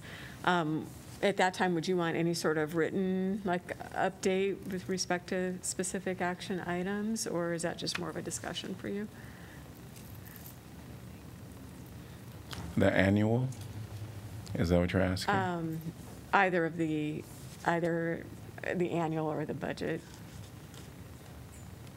I think to see progress, we would want something written. I don't know that it needs to be anything super complex, but at least as we're framing the sort of phase 1, phase 2 action items, I would imagine we would want to assess that list. Okay. And I recall it was really helpful with the whole, our 16 items or whatever it is under Black Lives Matter, to have that graphic that allowed us to see where we were in the process for different items. I agree. I'm kind of a black and white person. I like to see it actually in front of me, that this is where we are, this is where we need to go yet. And, I like that idea. Great. Okay. So in terms of our tasks yet to be done, we'll finalize the edits that we had here today.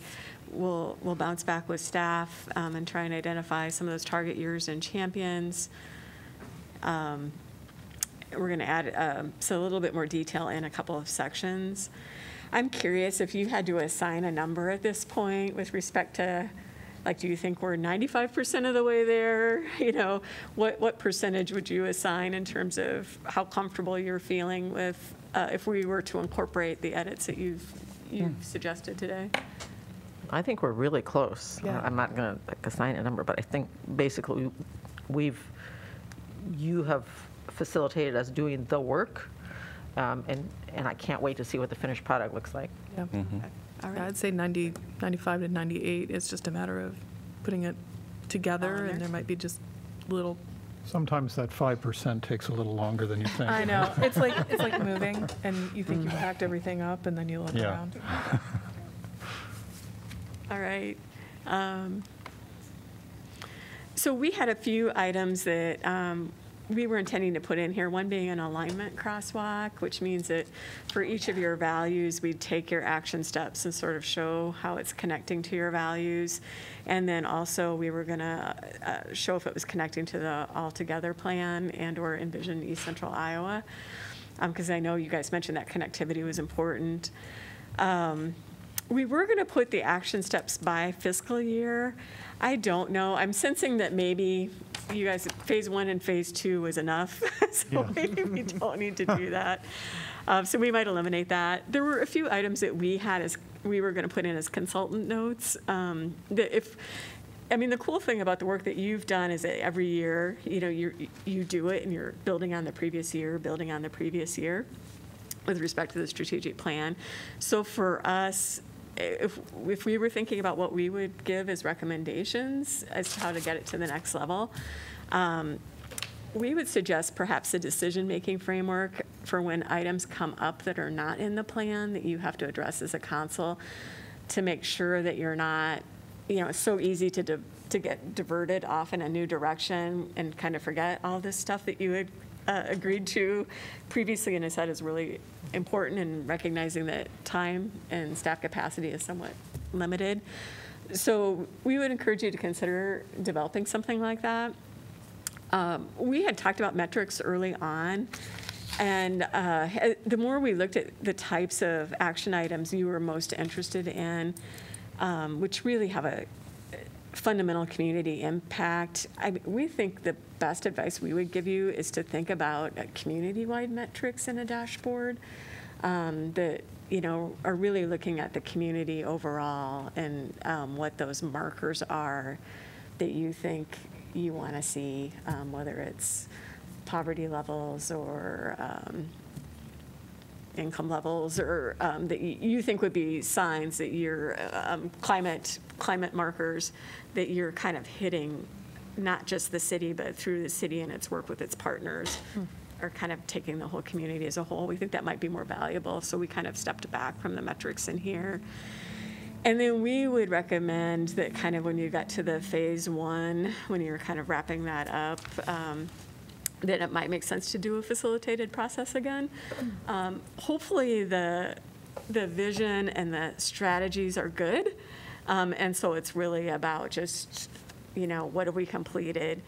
What's still on the list, and what new has popped up, and how do we prioritize those things? So I don't know that we need to be nearly as involved as what we went through here, but that would be our suggestion, so. Great. And then we just had our last little slide here, which is, nobody wants the plan that's going to sit on a shelf, right? That's not what we want to do. On the other hand, I think to think of plans as these absolute fixed things that never change is unrealistic as well. And so you want to adhere to it, but your environment is going to change, and there's always going to need to be some adaptation as you flow through it. And obviously the last few years have been a classic example of that with COVID and how that threw a wrench in a lot of things. So, and with that, any other feedback you want to give us before we close out here today? I was having one thought, and it was kind of triggered by the well-being category, and that was this notion of well-being as it pertains, and in a way your community metrics maybe were beginning to point in this direction of some of the ways in which well-being, what's the state of well-being of our natural systems in which we live. I mean, there's always this, in a way that the strategic plans seem to be creating a reality that was distinct from the natural world around us, which is really the foundation of well-being, I would say. So and that's where I was kind of hoping to see once again the whole thing together. And maybe it's in there, but we have climate action as a one of our main values that we're aware of and cognizant of. But I've begun to appreciate how climate action itself is, in some ways, perhaps a limited framework in which to understand the well-being of the natural world in which we live. So anyway, that's just something I was beginning to feel, that our plans seem to be very human-centric and not capturing this broader sense of the world in which we live, which is, especially with climate change, but it's biodiversity, it's water quality, it's the condition of our soils and so forth, that are really the long-term, in terms of our long-term resiliency and well-being, that's important to consider. And we did hear some of that feedback at our last session, and I know we tweaked some of that vision language to incorporate the broader ecosystem and the health of that ecosystem. So that'll be something you'll be able to review when we share it back with you. Thank you. Yes. Well, thank you. It's been delightful working with you. Thank you. All right, it is almost 4:45, counselors. I think what we'll do is take a 10-minute break and come back at 4:55. And when we return, if I can, I'll just ask that the University of Iowa students come and give their updates, USG. And then after that, we'll go into the presentation of the Inclusive Economic Development Plan for Johnson County. Does that sound good? All right, we'll be back in 10 minutes. It is now 4:55, and we're going to continue in our work session on September 20th, 2022. And we're going to invite University of Iowa Student Government, USG, with updates at this time.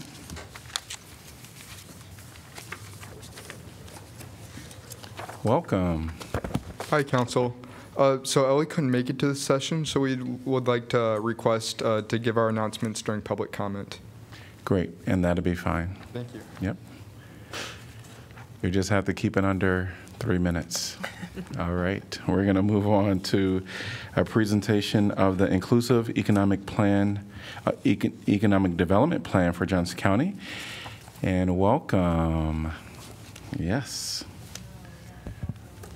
Thank you.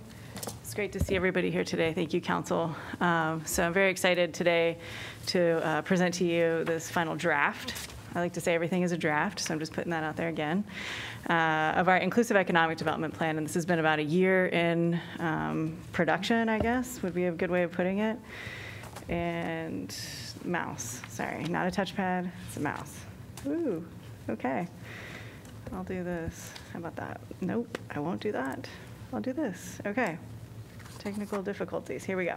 So just going to give you some, who we are, what we've been doing, what we've heard, and findings and recommendations. I know everybody is really eager to hear that, but we also want to get some context as to what we've been doing. So Vifix Rise, CEO and founder of Astig Planning, and I'm also joined here by my colleague Asmita Podol, who's been instrumental in putting this together. We have a lot of partners. You can see them here. We've also got a lot of focus group coordinators that have done incredible work. So I just want to say thank you to all of our sponsors, all of everybody who has been involved so far. So an inclusive economic development plan in Johnson County is we like to think of it as a collaboration between everybody that we've been working with that focuses specifically on underestimated businesses in Iowa City. That is the fundamental difference in this plan. And as you can see, we talk about uplifting the existing and ongoing plans. Certainly this isn't happening in a vacuum, so we want to make sure that we're talking and speaking across other municipal plans that are happening concurrently. Our process, this whole timeline, really, as I said, it's been about a year. So last November, I know we were kind of ideating and putting things together and researching, and then we kind of kicked things off. We had our surveys, our focus groups. We worked through the summer, did a strategic doing session, and then have been working on putting together this plan ever since.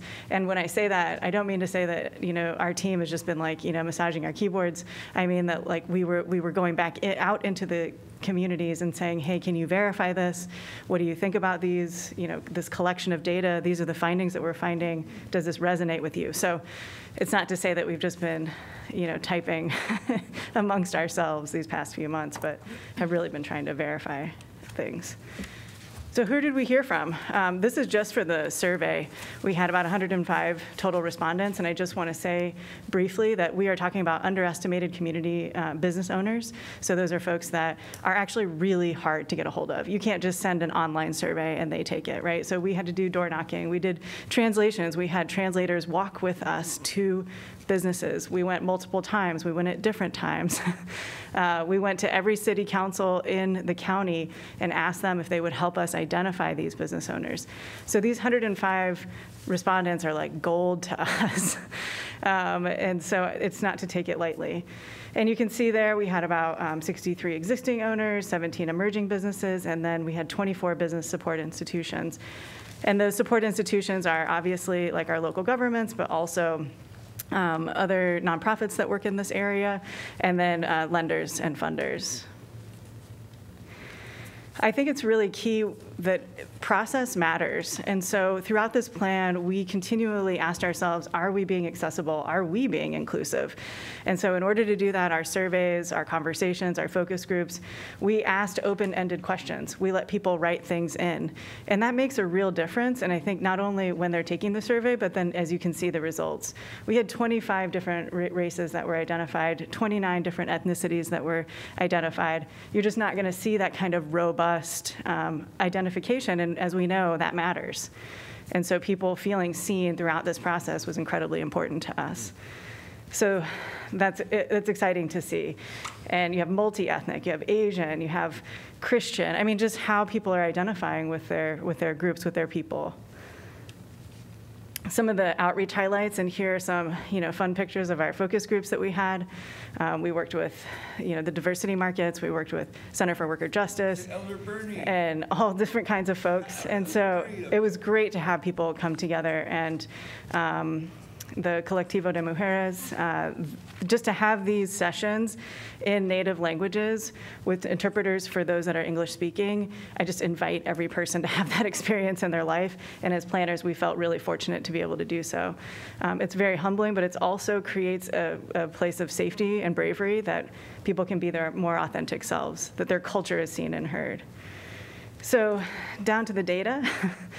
One thing that we really wanted to highlight or to dispel some mythologies. So a lot of times people say, oh, immigrant-owned businesses or BIPOC-owned businesses, they don't have a lot of education.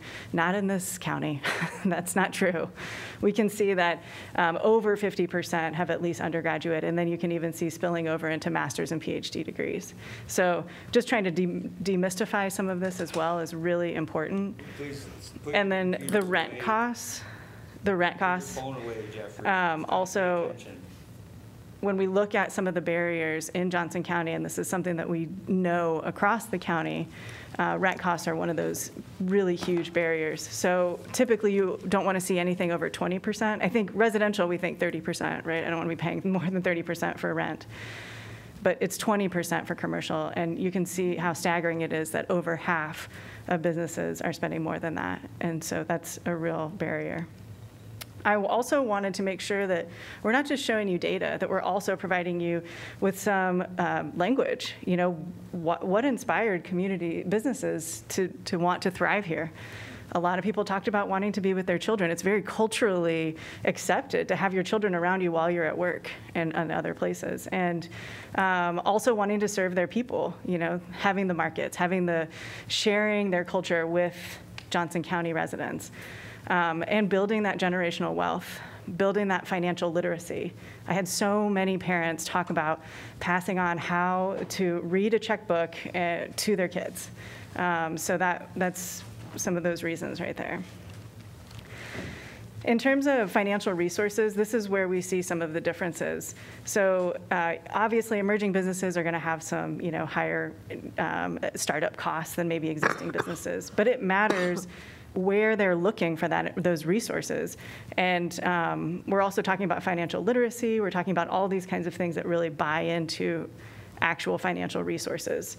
And so ICAD is seen as that, the business partnership you'll see, but there is also some nuances. So for instance, the Multicultural Development Center of Iowa's BIPOC Accelerator Program, they do offer financial resources, and it's BIPOC owned and led, and yet not many people know about it. So it's interesting to see where people are gravitating towards. Obviously, it's a newer program. You're looking to more established organizations. Also good to know that people are using these resources when they need them. Here's again some of those the language that people were using. So some people having to sell their truck to make money for the business. I'll tell you, time and time again, I heard that is, for many cultures, just culturally inappropriate to go into debt. There's like a visceral, you can almost see people change their body when they talk about having to go take out a loan. They will do anything to not do that. And so there's some financial literacy that needs to go into that, but also a real understanding of why it takes these businesses so long to get off the ground and what they're willing to do and sacrifice in order to make that happen.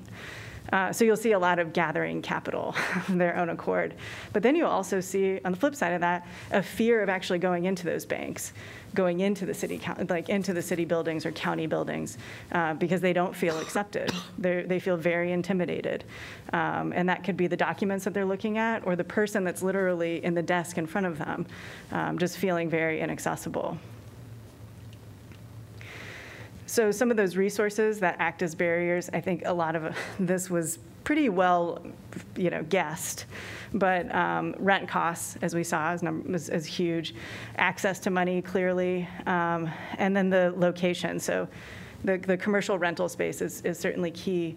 But you also see things like, access to childcare, things like legal services, accounting, those types of services that people just literally don't know where to go. And so that becomes a barrier. and language and things like that. So when we look on the other side and we start talking to our business support institutions, we ask them, well, do you have these programs? And so people say, no, not only do we not have those programs, but the ones that we do, we can't really take that, we can't take that type of information in. So like banks lending information it's just really hard to have any type of discernible demographic data attached to that. There's some requirements, but they're very vague, and they're very much so observational. And so that makes it hard to know where we are if we're not collecting that data. But also a lot of these programs have only been around because of COVID. And so the real sense that people feel is that, no, they're not around. These programs don't actually serve underestimated businesses. And do they provide loans? So obviously, if the programs aren't there, there's not going to be loans. It's hard to track.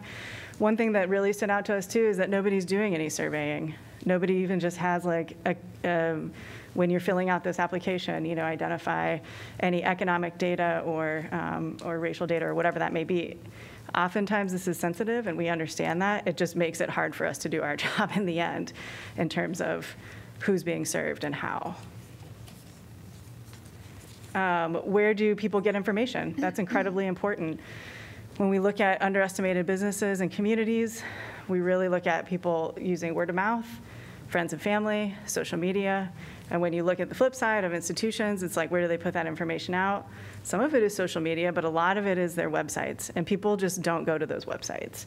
And so what we were trying to show is there needs to be a shift away from just, well, we put this on our website, so it's good to go, and shifting towards, did you print it out and put it in the barbershop? Did you put it in the lavanderia? Like, did you go and actually get out into the community in ways that people interact with this? Because that is really the gap. And we kind of knew that, but now this really shows that that is absolutely the case.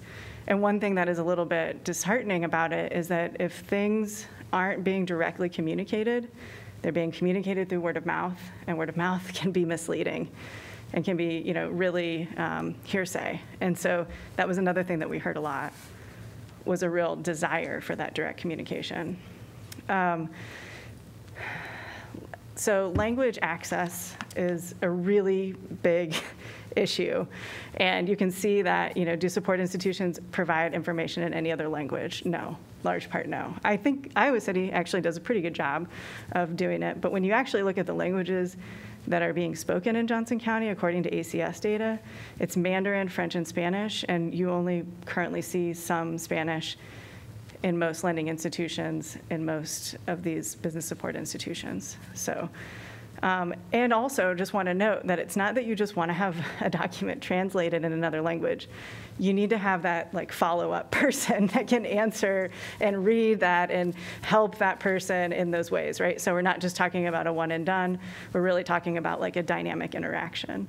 So, but we can take small steps.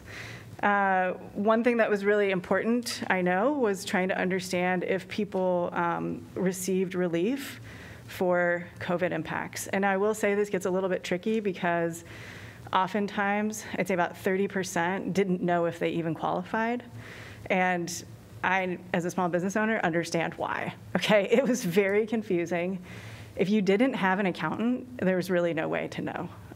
And so most people just thought they didn't qualify. I even thought I didn't qualify, to be honest.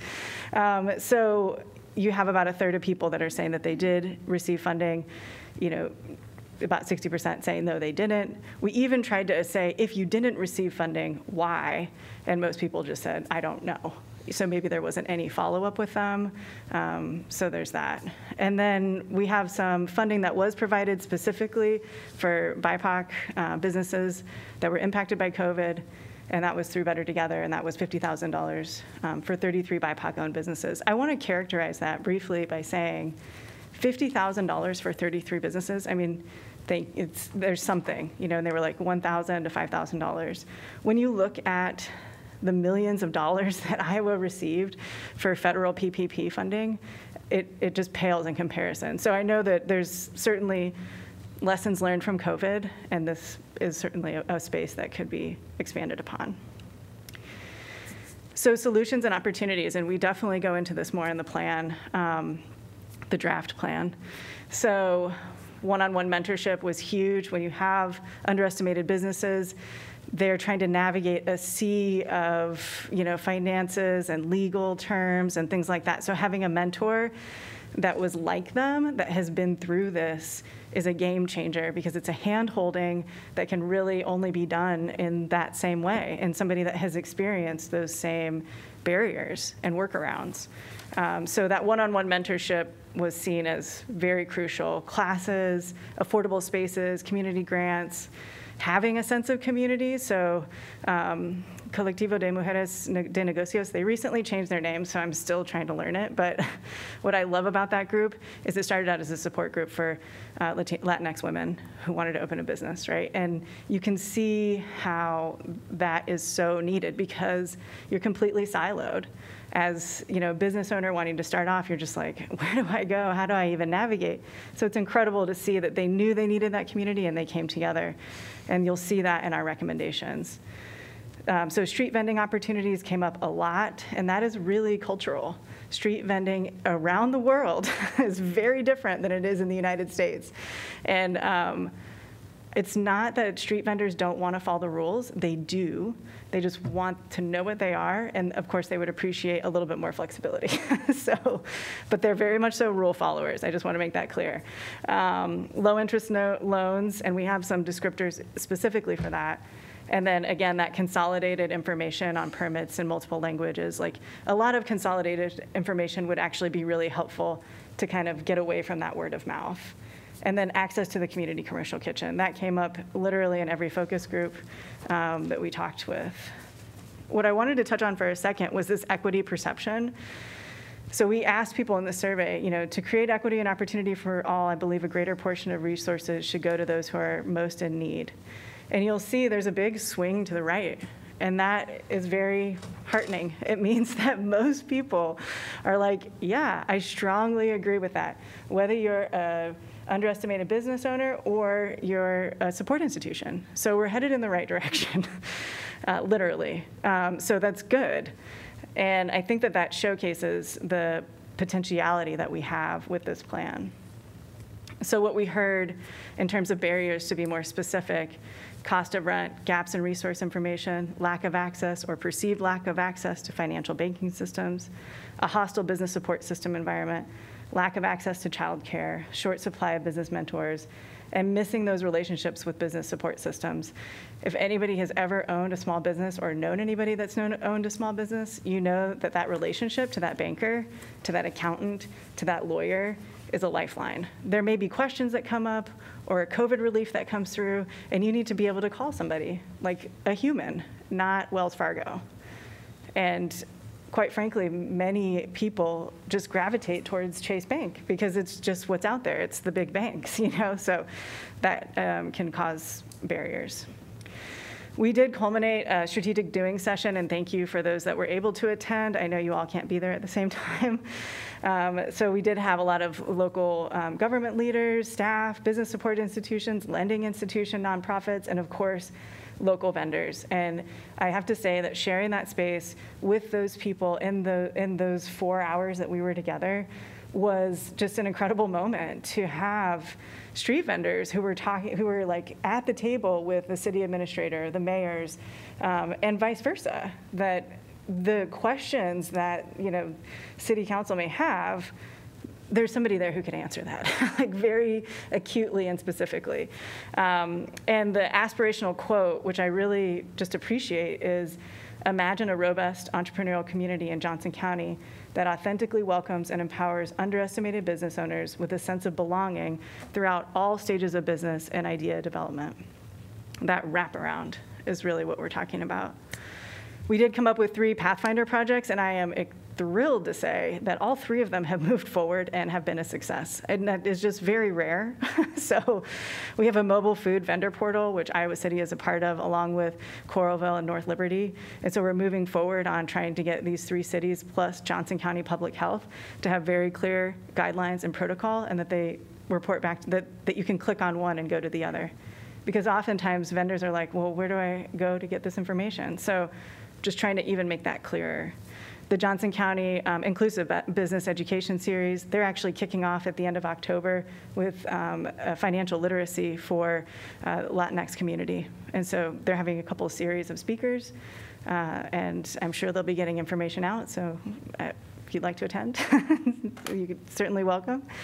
And then the underestimated mentorship program is also moving forward. MDC Iowa currently has a mentorship platform they're trying to get support around and wrap around to provide to more people. And so that's BIPOC-led and for. And so that feels like that's really moving forward as well. So I feel like if anybody's ever done strategic doing, that's pretty amazing, all three.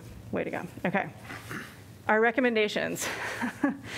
So the number one recommendation that we have is creating neighborhood-level multicultural business hubs. And the reason because it reduces a lot of those barriers. You're in your community, you can just walk or bike to it. You know those people, you have those experts, people who look like you, talking your same language, who have professional background or at least can give you access to that professional knowledge that you seek. And then we also have, financial literacy programs that can happen there. Maybe there's already a commercial kitchen that people can use. But we really believe in what the model that is a bit more disaggregated and embedded within the communities. And that also is supported by the Better Together project. And so that feels very authentic here. We have behind-the-scenes support, and then we have public-facing support. And I'm going to go into some of these a little bit more. The plan really goes into a lot of them very in depth, and I want to definitely watch my time here, so we have time for a lot of questions. But a lot of changes in policies and procedures, internal work, and then bolstering the entities and organizations that are already doing the work, and then sort of externally providing those resources, but then also building the infrastructure is generally how we have this broken out. I will just say that specifically for Iowa City, we did a very general look at what were your ARPA goals so that we could kind of match some of this. And based on the public input that you all had received and staff recommendations, along with your strategic plan, which you're redoing, but 2020 to 2021 at least, it aligns with those as well. So when you look at the promote an inclusive and resilient economy throughout the city. So the recommendations that you had gotten from staff, these were the 4 that were provided back a year ago. And so we embedded that with ours. So the neighborhood level multicultural business chamber hubs is that physical space. And I just want to note that when we say multicultural, because it's really easy, business chamber hubs, we don't want to say that every chamber hub is multicultural. We're just saying that could be Latinx, could be Hispanic, could be Asian. Whatever it is, whatever is needed within that community, that's what it should be. So I just wanted to clarify that. But as you can see, it reduces those barriers. You already have that trust, a centralized information source. And then you can have those mentorship programs and increasing those direct access to federal and local funds. Because we see this not as a bypass from business support institutions, but literally itself its own business support institution. So it has direct access to those federal and state funds. And then access to the low or no cost commercial kitchen space. This could also be a place where there's neighborhood level access to mobile vendor spaces as well. The second recommendation was the Youth Entrepreneurial and Community Center Accelerator programs. So we really felt like supporting those current BIPOC-led business support institutions that are already doing this is really where we could see this fitting in. And they're already current programs. There are future programs. There's a lot of opportunity for the businesses that are already the organizations that are already doing this to do more. One thing that would be really helpful is to reduce duplicative professional service expenses across these support organizations. And really that's looking at access to the accounting, customer service, insurance, liability providers. Not necessarily saying that the city fund that, but helps set up the system. Because these organizations, let's be real, we're talking about MDC Iowa, we're talking about Tracy John, we're talking about CWJ, we're talking about Mazahir. They're just 1 or 2 people doing this. They don't have the bandwidth or the capacity to actually create the system. And then helping assist with transparent and recurrent evaluations to help do what I just said, basically, because they don't have the capacity to help support those partnerships. We do feel that there is certain criteria, though, when we look at which institutions could receive the fundings for current and future programs and things. This might be helpful, and it's certainly a starting point. This isn't the be-all, end-all, but this is one idea. So if you have just 2 criteria, which is that you have a proven record of established economic development, the number of years in service plus good standing with the city, and then 2, you actually provide those services. So you do funding and lending programs, or you host the economic development programs. We really want to stress that these are the current organizations that we have been talking to, that we have been working with, but it is not limited to these organizations. We hope that we could get the opportunity to even broaden that even further. It's just through the work that we've been doing, this is who we've been communicating with. We don't know everybody, so our hope is that we get to know more people. The startup and expansion grants, so create local government procedures for funding and loan programs.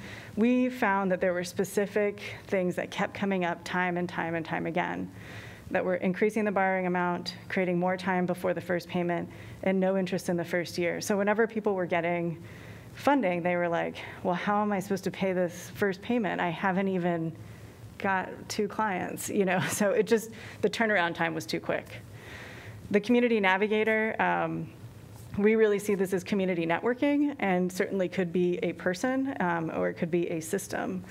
So improving those networks of support between those local governments and existing organizations. So that's accountability, transparent evaluation, and then supporting the evolution of those partnerships, and that could happen through streamlining that communication.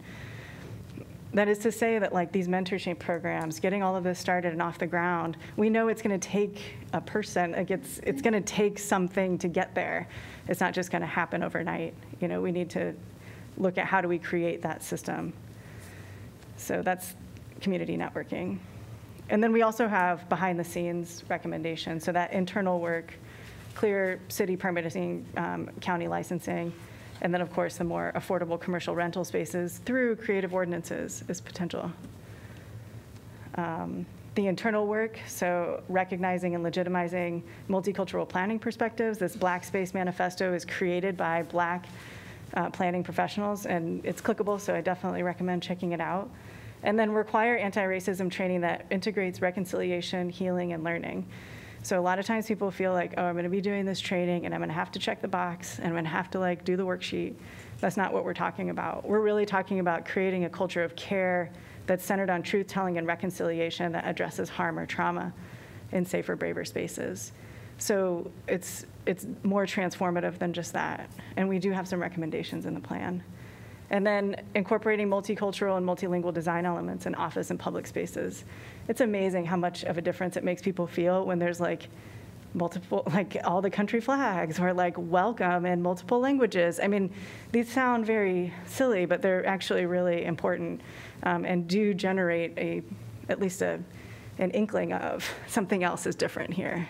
So the more affordable commercial rental spaces through those creative ordinances. You could look at adaptive reuse assessment and ordinances, as well as commercial overlay districts. So there's examples all over the country that could be utilized, but really looking at how do we revitalize and rehabilitate some of these vacant properties, especially post-COVID, but just where we're at in COVID. There's certainly opportunity there. And then the clearer city permitting and county licensing processes. So we've already started doing this with the Pathfinder project, but really wanting to note that street vendors and mobile vendors really feel like it's a very confusing system, and it's not in multiple languages at all. So there's some movement there. What we see as our next steps is continuing to support our Pathfinder projects that are wrapping up here in the foreseeable future, and then also offer to create specific action items and steps for cities and counties. We already did kind of a high-level ARPA funding mashing together, but we would love to get together more robust forms of recommendations after convening underestimated business owners, working with staff, saying, here's the funding, this is what it could go through, working through all of the details to actually come up with an actual proposal. So we feel as though we've done a lot of this initial work. We do have a lot of connections and access to these to these underestimated business owners. Not that we have to be the ones, but as was stated just, I don't know, maybe an hour ago, nobody wants a plan to sit on a shelf, and this plan is too important. So it's important, yeah. Thank you. Amen. Great. Ready for some questions. Thank you. Bravo, bravo. What'd you think, Bruce? Oh, you weren't paying All attention, right, were you? council. You're looking at your computer all the time. I see you. We can ask questions at this point and give comments. And thank you for the presentation. And I do recognize that some of the partners are here as well, so thanks to you all for being here as well. V, is it possible to categorize the types of businesses that you made contact with? Well, Kinds of services, in other words, what sector of the economy are they coming from? Yeah, I would say just off the top of my head, I mean, sure, we could do that in the focus groups. Our survey was anonymous, and we did that to gain trust. I think that we're hopeful that we can follow up and create more relationships. But I would have to say that probably what we heard from was more food service, construction type businesses. So retail, yeah. That would probably be my guess on that. I mean, one reason I was asking is, I don't even know if it's possible to do this, but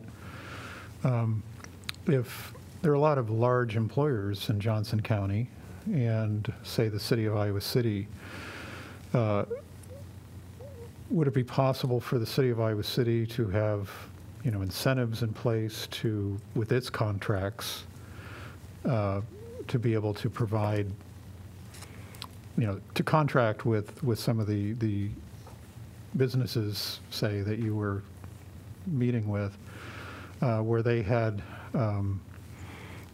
certain advantages with respect to the bidding process. I know that some cities have that. Yeah. I know San Francisco had it. They had local and minority and women-owned business preferences in their contract negotiations. So that seemed to me, again, I don't know if that's possible, but having, companies that can purchase your services, whatever they may happen to be, seemed to me another option or potential way of promoting these businesses. Definitely. I believe the Quad Cities has done that with their construction contracts. So that's the closest example that I know of. Okay. And I believe Redmond was really instrumental in that. So you probably would have some more information on exactly how to do that, because they did a study, and then the study was able to back up that they could do it. So there is precedent for that, at least in the construction. Good. Yeah, construction would be a great one. Yeah, definitely. Did you have any interaction with the university or any sense of how the university could be a part of this? Yes. So we reached out to the university throughout the entire process, and they did. They are engaging us in the strategic doing session in particular, and so they have had a lot of interaction there. And I think there's always more possibility with the University of Iowa, and we certainly have their ear. So I think pulling them in would not be difficult. Yep. This is a phenomenal and really thorough dive into this that just peels back layers and layers, and that you didn't rest on the one layer, and you're like, okay, what's going on underneath this is just tremendous, and thank you for that. I think we're going to be in a much better position to move forward because of this work. One of the questions that I had has to do with sort of having the business support, the multicultural business hubs. And you have, again, you said it's not limited to the specific organizations that you have. But I'm kind of wondering, because they all have their primary vision and purpose and mission as well. Do you feel that there's a pipeline for the expertise and the mentorship and the support that is necessary? It seems to be such a crucial piece to helping, these small business owners go to the next level, so that then I recognize success breeds success, and support breeds support. And so the very people who might be helped now may find themselves in a place where they're like, and now I want to help along. But I'm wondering, from the outset, is this just sort of one of those things where it'll move kind of in a ripple effect and kind of build momentum? Or I guess I'm just wondering about the sort of the ratio of expertise and those people who have been there, done that, and can help those who need that help.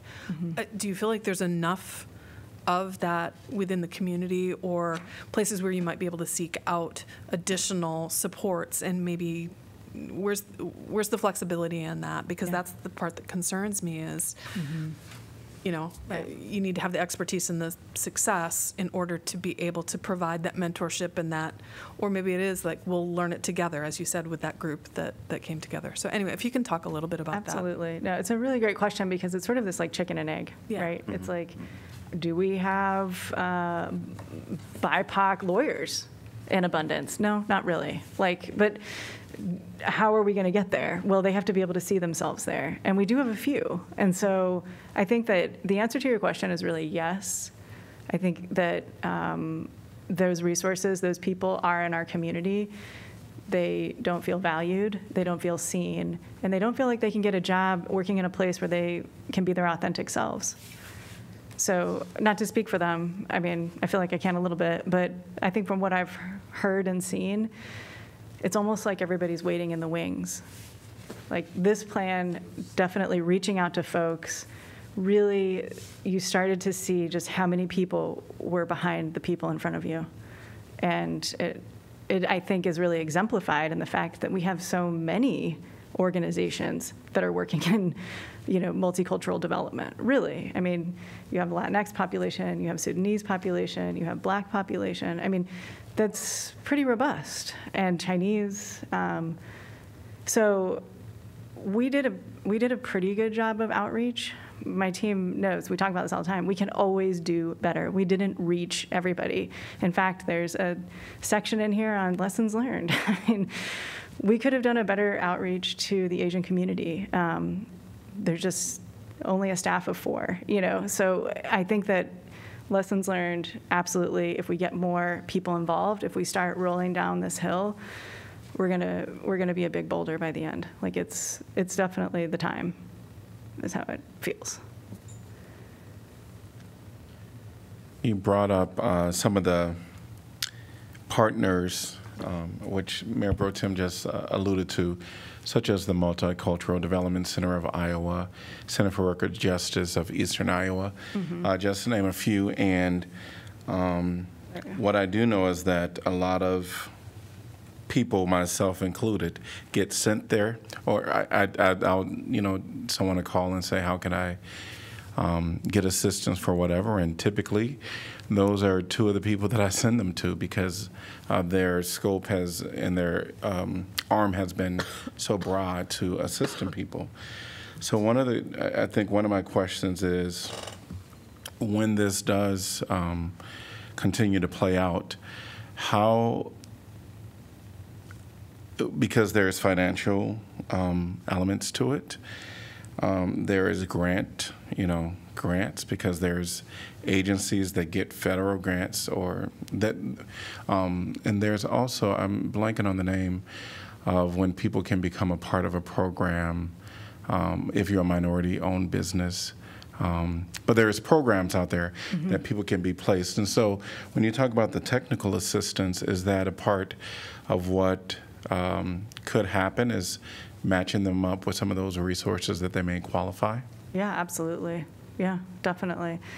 Obviously, I think I know what you're saying. So we're currently talking about ARPA funding, but there's funding beyond that. Is that like what you're? Yes. Yeah, absolutely. Absolutely.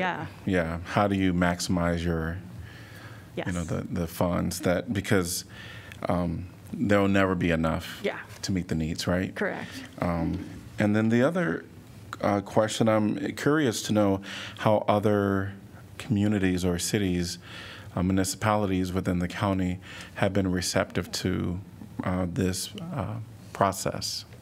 It has varied. And I think that, through this process, really wanting to honor that every city is different in Johnson County. And so, especially when you're talking about economic development and particularly focusing on underestimated community members, to be honest, I think there's a lot of education.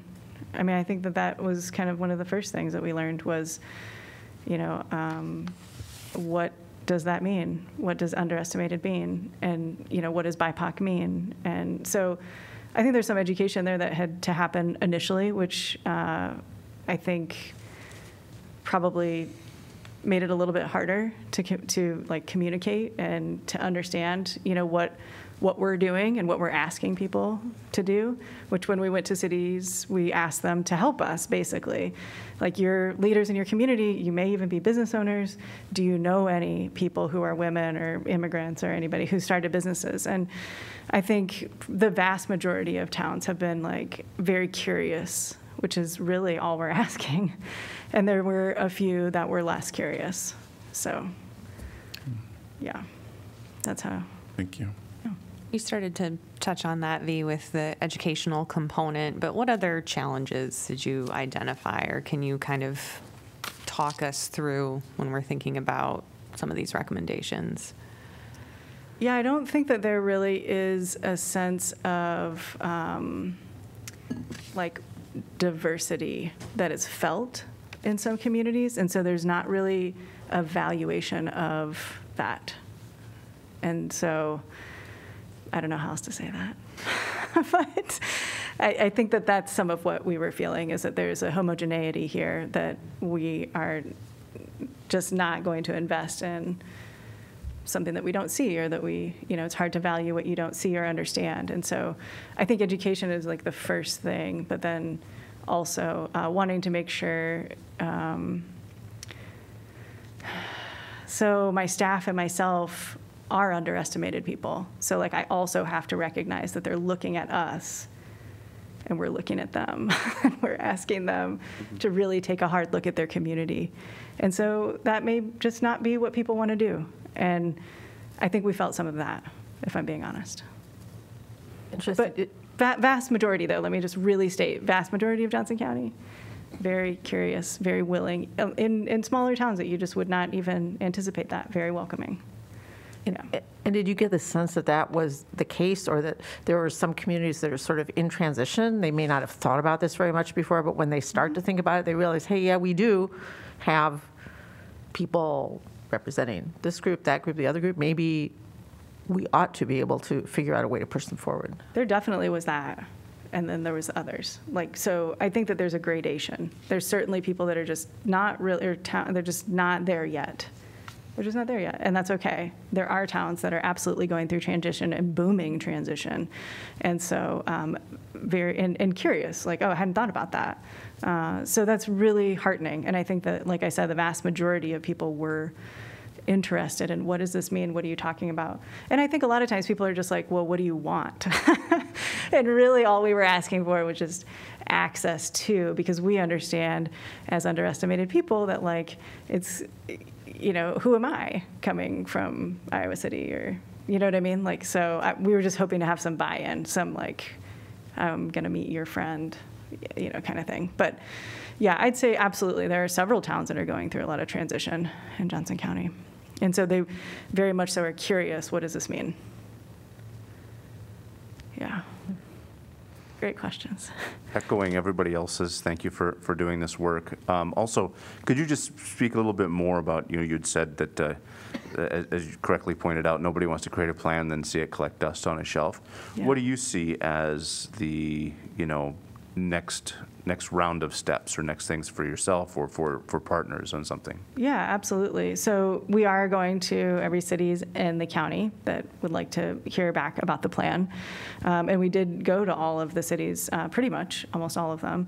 And so our hope is that, so it doesn't sit on a shelf, is that we get to return to this with the cities and the county and say, okay, now that we know these recommendations, now that we know this data, where does this fit with your funding priorities, with your strategic plans? Like, how do we move forward? Because I think that what's really great is that there is a lot of momentum and interest, and particularly with ARPA funding, that there is this like, well, what do we do with it now that we have it? And we're hopeful that this plan can show, like, well, there's internal work that needs to be done, and also there's a lot of barriers that need to be removed.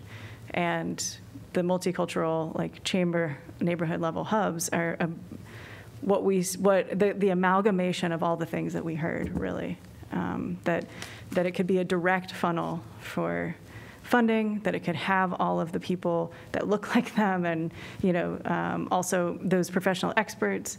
They could walk there. All of these things were incorporated really, truly in that. There's obviously ordinances, and there's like all other kinds of stuff, but that is a big one. And recognizing that there's lots of partners in that, particularly in a city like Iowa City, Coralville, North Liberty. There's nonprofits, there's community leaders. And I see our team at this point, and again, I never want to say that like we have to be the only one. Since we have been doing this work, we convene people. We know folks, and we'd like to know folks we don't know. And we want to make sure that as many people as possible are together on this, because it is a game changer to have some funding like this come through our town and our county, and making sure that it's uplifting in ways that are helpful. So that's what our hope is. Thank you. Mm-hmm. Well, we really appreciate you being here today. Yeah. And presenting all of this information. Sound like there's been a lot of work happening, a lot of work to continue, and we're just happy to be a part of this process, even at this level. So thanks for what you do, and yeah. I'm sure we'll hear from you some more. Yes, absolutely. Thank you so much. Thank you. All right, before we move on, I do see, I think we should be able to get through our agenda. We'll just trailblaze through. So clarification of agenda items. So USG, get ready. Didn't they say they wanted to come at the beginning? She's here now. Elizabeth She's is here, Yeah. All right, we'll move on to information packet discussion for September 8th.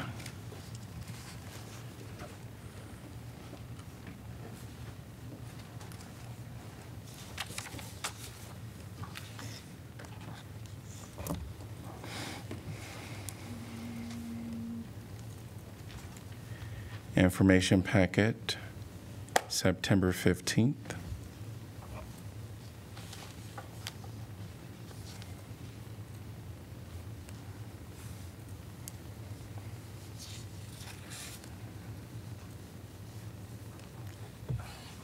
And we're going to welcome USG at this time to give us updates.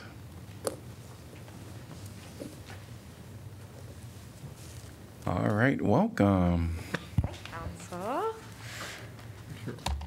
Hi, Council. All right, to start off, we recently had our executives go to the Board of Regents meeting where they discussed mental health, basic student needs, and the way to incentivize students to stay in Iowa. At this meeting, it was announced that $1 million will be added to their budget recommendation for mental health services, and this will be divided amongst the other universities in Iowa. And then voter registration. Today is National Voter Registration Day, and the undergraduate student government has partnered with other campus partners to have a voting registration table event and to get more students registered for the November elections. And then we just had the undergraduate student government finishing our competitive fall nominations process for senators. We had over 90 candidates apply and a lot of qualified candidates. But we ended up with 14 new senators who we welcome to USG and can't wait to see what they'll do. Additionally, the IMU is going to be going through major renovations within the next few years. So they're currently in the planning stages now, following the project's approval. It's estimated that it will cost around $81.1 million to expand the IMU into both Hubbard Park as well as based in the area that it is now. If council would like to contribute to the feedback of the project, now would be a really great time, and we can share contacts. Additionally, programs that are based out of the IMU House Hotel, such as the Lease Gap program that we did this past year, will hopefully be moved and relocated to be hosted by private hotels in the Iowa City area. And yeah, the IMU House Hotel will be shutting down, sadly. But finally, we hope to still present the results of this year's Renner's Guide at an upcoming session. We had some really great results, like over way more than we had received in the past, and a very diverse group of students that responded. So the analysis is going to be really interesting, I can imagine. So yeah. And this is also my last meeting. And it has sincerely been an honor to get to work with you all, and I hope to continue to in the future with my own research, as well as just in general, being involved with the Iowa City community has been such an uplifting experience, and it's tragic to leave early, but I'm excited to see for future plans and stuff like that. So thank you for everything. Well, we certainly want to thank you. I think you've been with us since fall of 2020. Yeah, I think so, actually, yeah. Yes.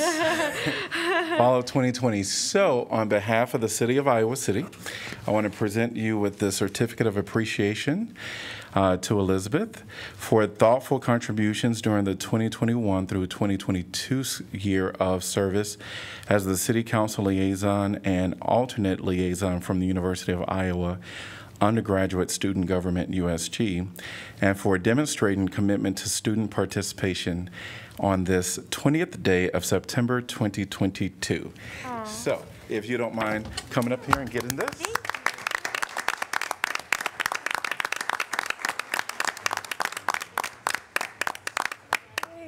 Great. Really appreciate the USG and the city connection here. Thank Yes. you. Absolutely, absolutely. Yes. Thank you. Awesome. All right. Well, with that, I think we'll save updates and all that stuff for the end of our formal meeting. So we will be adjourned until 6 p.m.